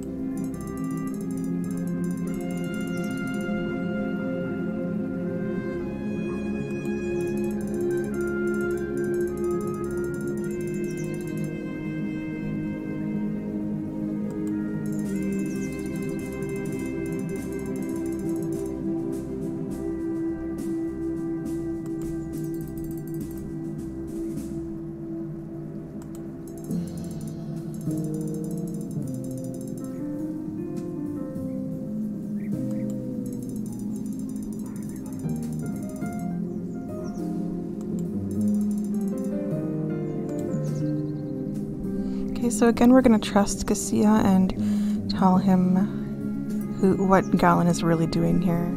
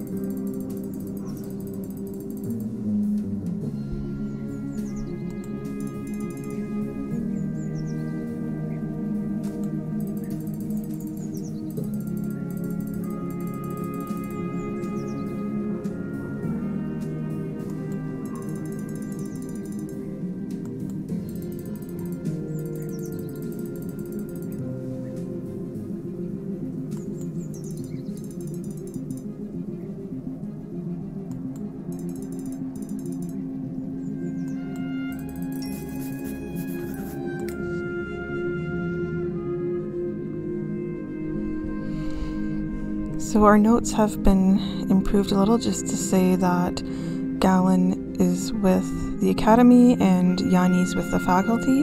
So the two large groups that are responsible for the city existing where it is and make it possible for people to live there are now major players in deciding the city's fate.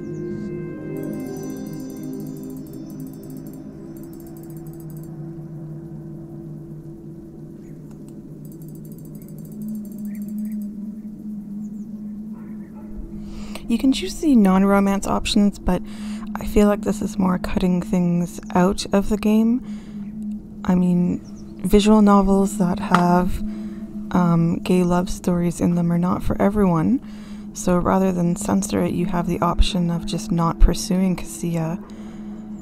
But I feel like you're missing something in the story, having seen both sides of that.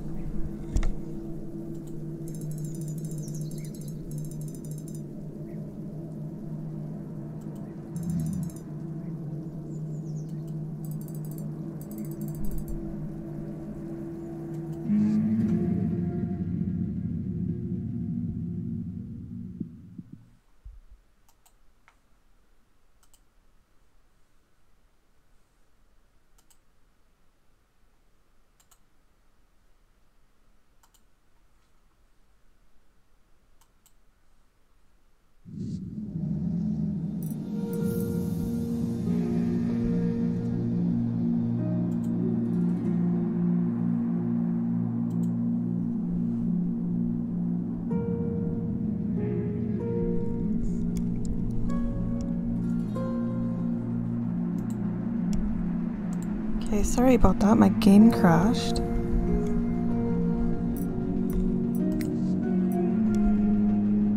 It's a really good thing that there's an autosave because I hadn't saved officially in a while.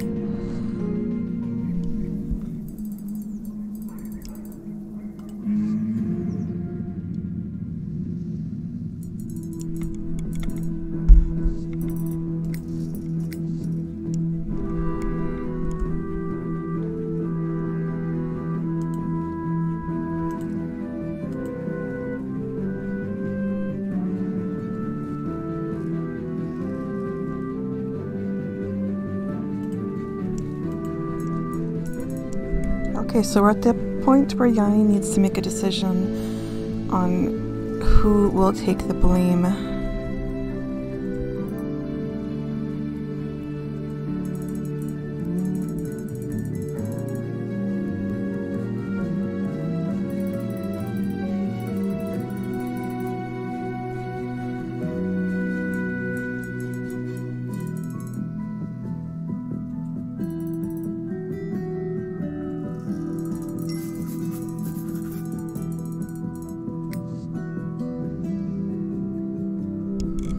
So Istvan just wants this over and done with, which is suspicious in itself that he doesn't care who's actually to blame for it. He just wants it over with so he can go back to stargazing. But how much Istvan is responsible for is one of the questions of the game.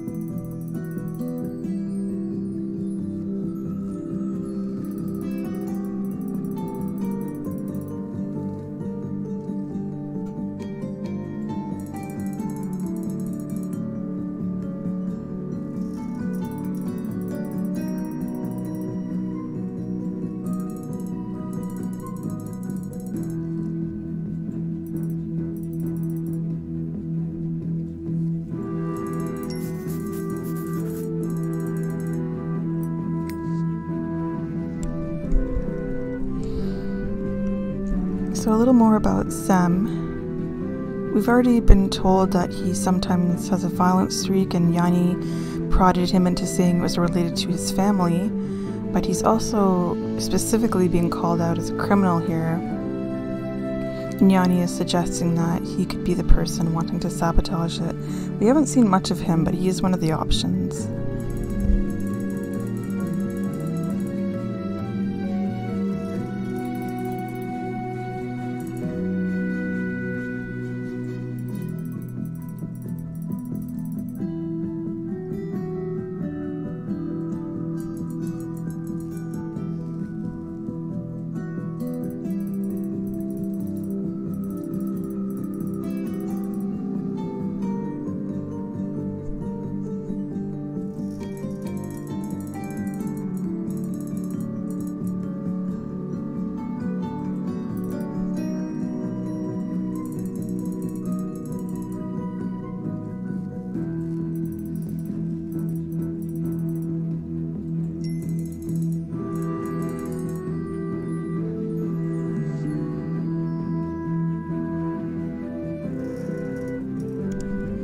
Okay, so do we think that Istvan is the person who was guiding Lev? I don't think so.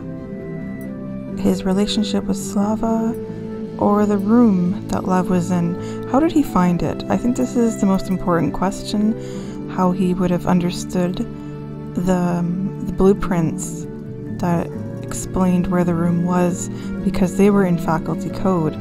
So we're going to ask about this.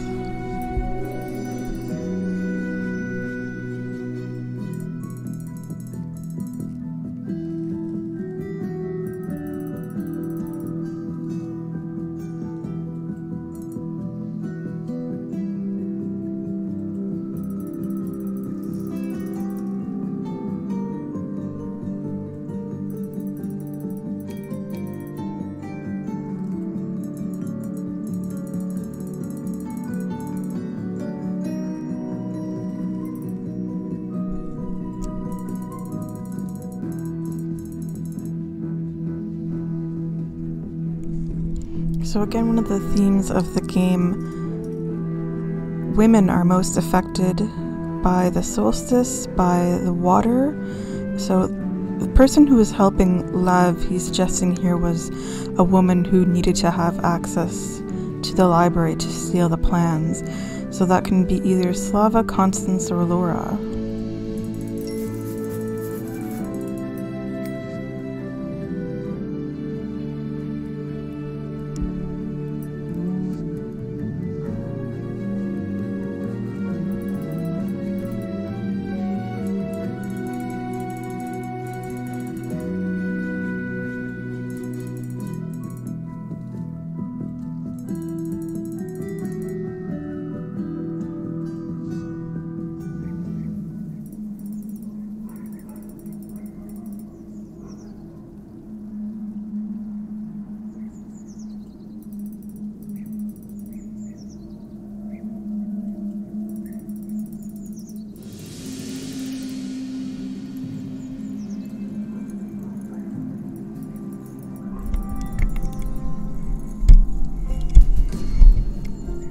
So this probably isn't really true. Yakona just saying she doesn't care about what happened to Lev. They spent a lot of time together talking, and they were kind of both considered outsiders.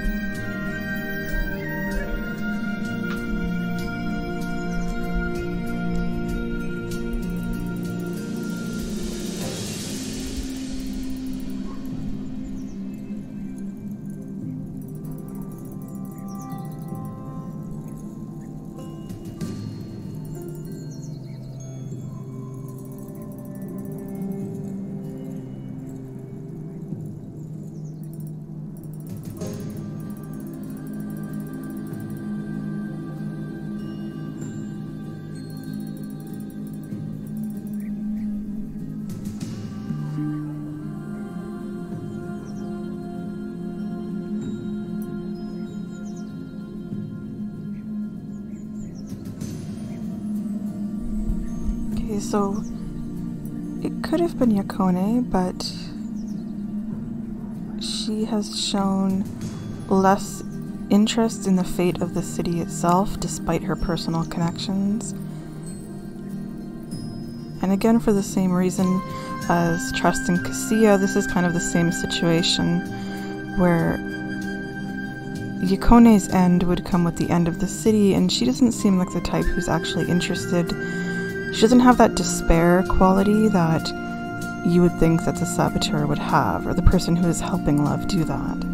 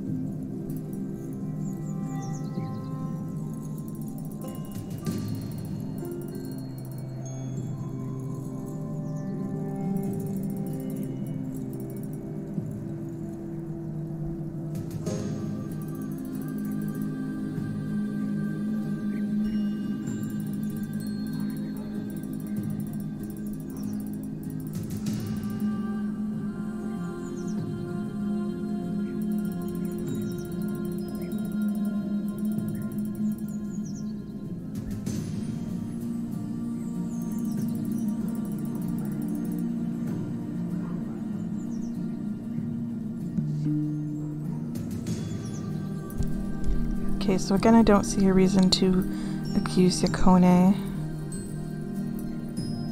And learning more about Kala is more important.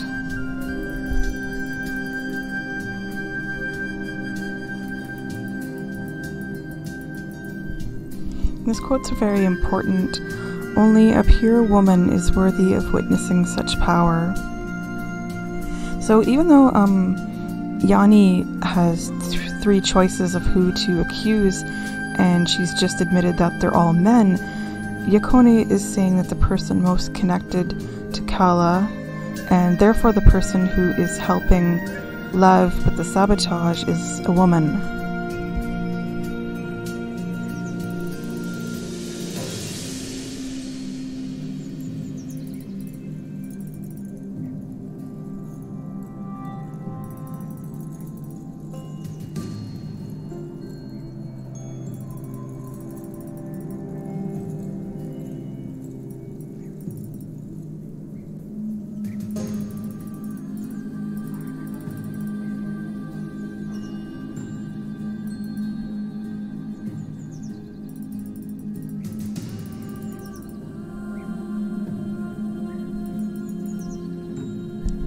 Okay, and we're getting another warning. Everybody in town loves to warn Yanni here. So, importantly, she's saying don't be irritating to Istvan. And we've done that a couple times with trying his patience by asking too many questions. But this is an important one. This is one of the ways you can get a bad ending, is by pissing off Istvan.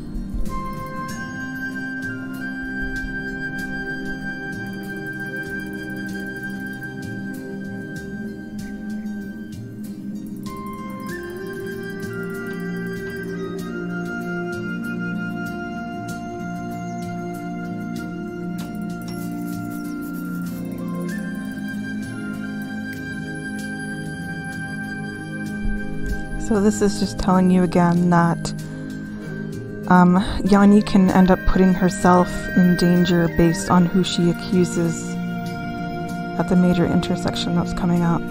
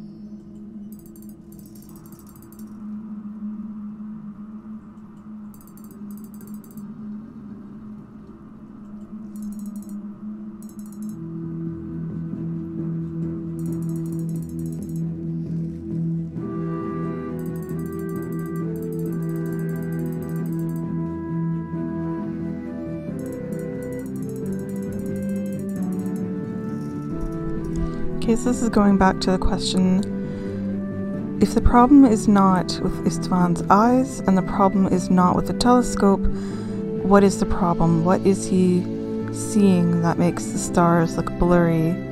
And the answer is the dome, because that is what is above the city, protecting it from the outside elements. So obviously we're having more evidence that not just that the city is being sabotaged, but that the sabotage is being successful.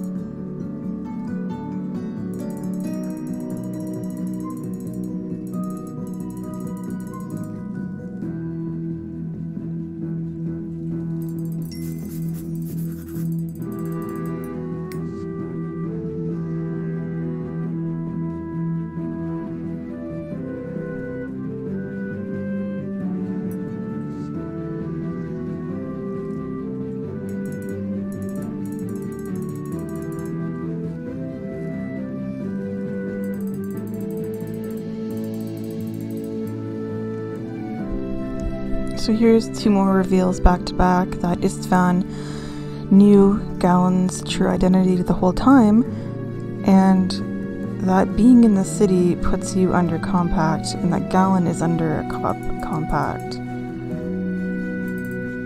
It's also very threatening to Galen that Istvan is saying he can change that compact anytime he wants, with or without the party's consent.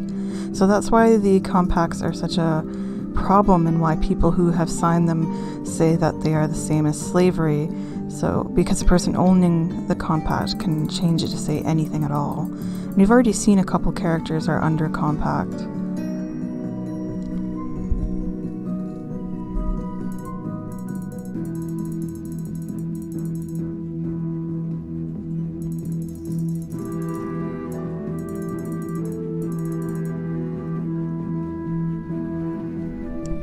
So like what happened to Sarn, who was the investigator before Yanni, Istvan is threatening to just throw Galen outside and let him freeze to death under mysterious circumstances. So Istvan is kind of admitting that he's already done that he just outright killed the last person who came to the city and wasn't able or willing to give him what he wanted.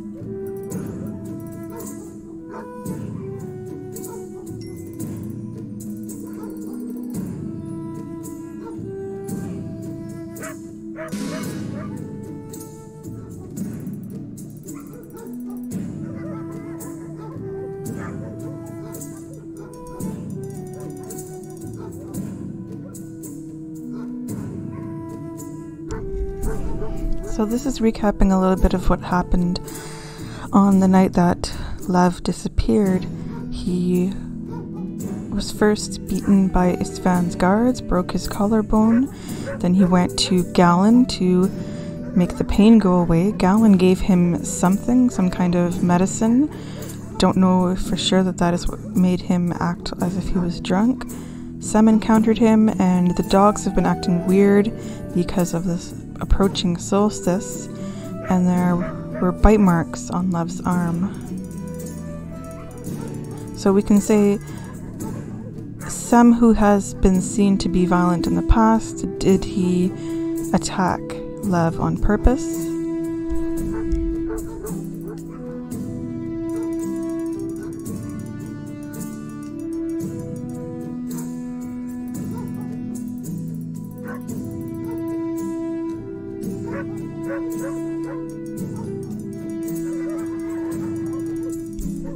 So basically Yanni is agreeing that Sem is not the one responsible for it. I didn't take the romance option, but if you do, obviously there's different dialogue here.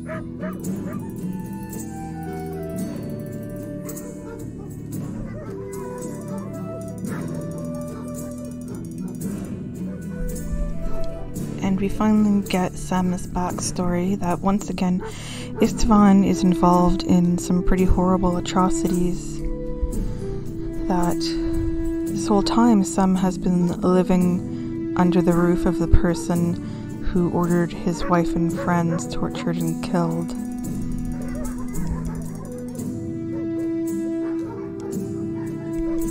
Which gives Sem quite a lot of motive to want to destroy the city. Finally, Yanni is learning that maybe Sem is not who she thought he was. So if Istvan said before that he has fought to build and protect the legacy of the city, even though deep down he feels trapped by the responsibility that the families have given him, the city is still basically Istvan's. He was the ruler for over a decade. So from Sem's perspective, destroying the city, especially while it's under Istvan's watch, would be something like revenge for what Istvan did to Sem's family.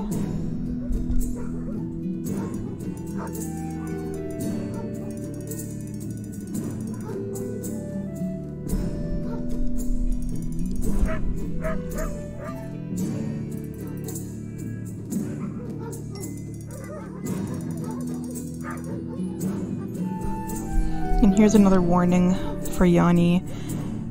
So just like she was told before that if she irritates the families, in this case who is represented by Istvan, this will lead to a bad end.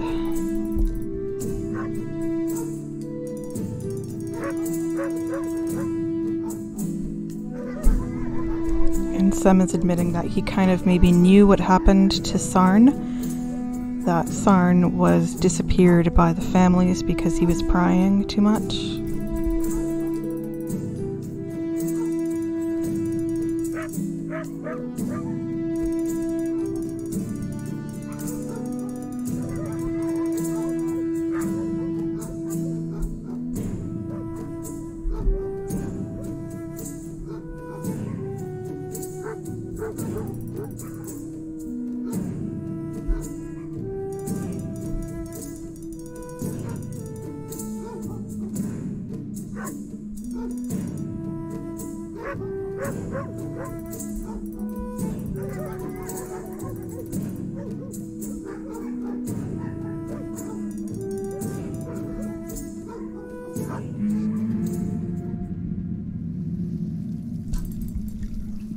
Okay, so earlier Yanni received a letter from Galen saying to meet in this room underneath the bathhouse.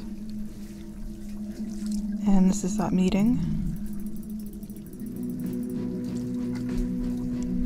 It's very out of the way.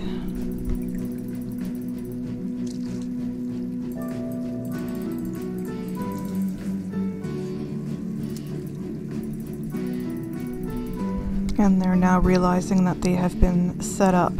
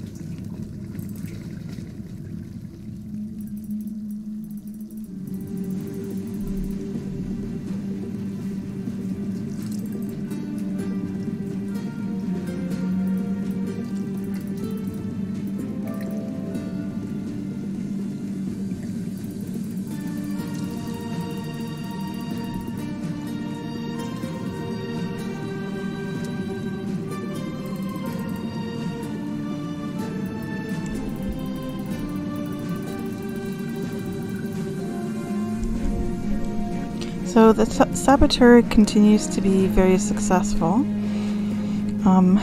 While they trapped the two of them down here, the second layer of security was just destroyed. So there's only one left.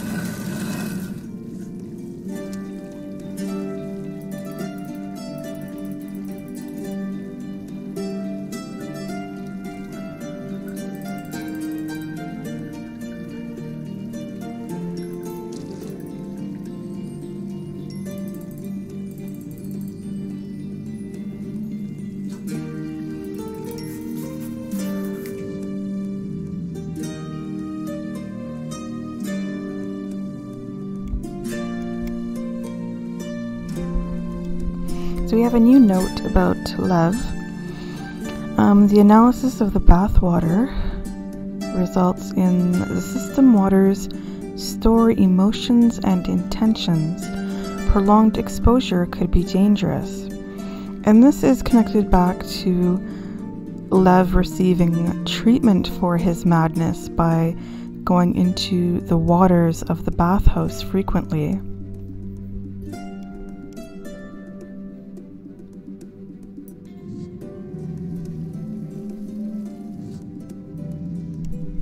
And we're back with Yanni's diary. As much as I hated to admit it, Galen's knowledge of his craft was impressive. The waters transmitted warmth and other forms of energy, powering the entire system, so the more we knew about them, the larger our chances. My reckless friend confirmed they can cause grave psychological effects, including psychedelic visions, memory gaps, and lapses in judgment. He suspected the vapors alone could have a prolonged, if subtle, effect on citizens. Luckily, the drinking water was in a completely separate system and came from a different source. Then he followed with his usual quackery. He claimed every time someone manipulated the waters, Their feelings and motivations entered the current and were stored there indefinitely. So this is very much at the heart of the mystery of the game, how the waters have affected the people who live in the city and what choices they're making. I wonder whether yelling at pipes would get Istvan off my case.